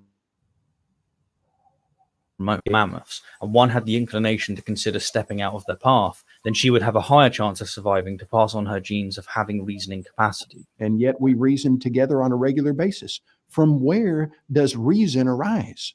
It's got no naturalistic, atheistic explanation. It doesn't have an atheistic explanation, agreed, just as it doesn't have a non-stamp collecting explanation. But contrary to Carl's assertion, there is a naturalistic explanation, natural selection, that not only accounts for our success failures. I don't know if I totally agree with that. With which part? That natural selection is a reason we have reasoning. Yeah, it doesn't, because there are many ways in which we could produce a successive amount of generations, right, that continue to survive and live in the world that aren't imbued with intrinsically reliable capacities of reasons, reliable cognitive faculties. There's no reason to suppose that this specific way of surviving is the way that we would actually evolve, right? It seems very plausible that humans and any other species could evolve in a myriad of different ways with a plethora of different cognitive faculties that none of which are reliable, but provide helpful illusions that allow us to survive, even though they don't reflect reality. And so this argument fails, right? There is still an issue with naturalism and evolution in our cognitive faculties. And while, of course, I'm not a precept, I do think that it is more possible to have evolution in a theistic framework rather than a naturalistic one. So, yeah. Let's finish up what I wanted to say is, like, go ahead if you. I just want to say we can finish up the rest of this video, and then we can stop the live stream and finish it up, talk a little bit more, and because I have to go kind of soon in a few minutes, so let's finish this up. We can talk more, then we can head out, because I think this has been a pretty successful live stream. We were able to get Gabe on for a while and talk about a lot. So, yeah. Such as has been. Anyhow, thank you kindly for the view and an extra special. So, as I was going to say, it's finally over. Thank goodness, man. So hard to sit through. Natural selection is the reason we necessarily have brains, right? But along with that, we developed cognitive faculties that a God gave us, or however you want to go about it. Right. But I think that's what I would argue, that God has infused us but with. Like, so hitting is we got reasoning from reasoning from natural selection, because this mammoth took this road and this mammoth took this road, and one went into this village and one went into the woods, right? So that's reasoning. Right. But that reasoning does not help you in terms of metaphysics, because it's not a survival of the fittest type thing. So I think that's the issue with his. Yeah, is that it's communication between reasoning in your everyday life, like not. Do I want there to are run some reasons that are not pragmatic. Yeah, there's a difference between do I want to run into the street or what is God's nature. Like, they're two different things, but they're both reasoning. Yeah, like, hey, can a material state be metaphysically necessary versus, hey, should I run into the chainsaw today? Very different forms of reasoning, and to equivocate them is clearly fallacious and is not conducive to the cause of his argument. So, yes. So, I believe going through this video, we can all see and agree that Woodford's responses are really bad, right? He often argues for straw men, and his overall case is very weak against these arguments, right? But I believe that we can also hold non-contradictorily that the arguments themselves are terrible, right? I think we both agree that all of these arguments are absolute garbage. Yeah, but even then, Woodford's responses weren't satisfactory. So, yeah, I think that's all I have to say. I really enjoyed this live stream. I enjoyed answering your questions. I got off here. Hmm? Oh, I just said I got to go ahead and hop off here. So, I mean, thank you to the 3 people watching. Yeah, thank you too. Well, we had a lot more people in the beginning, but thank you for everybody who was watching, who's watching now. Enjoyed answering the questions, enjoyed watching the videos and talking with you guys. We should probably do this some more, but for now, it's over. Love talking to you guys, and see you later.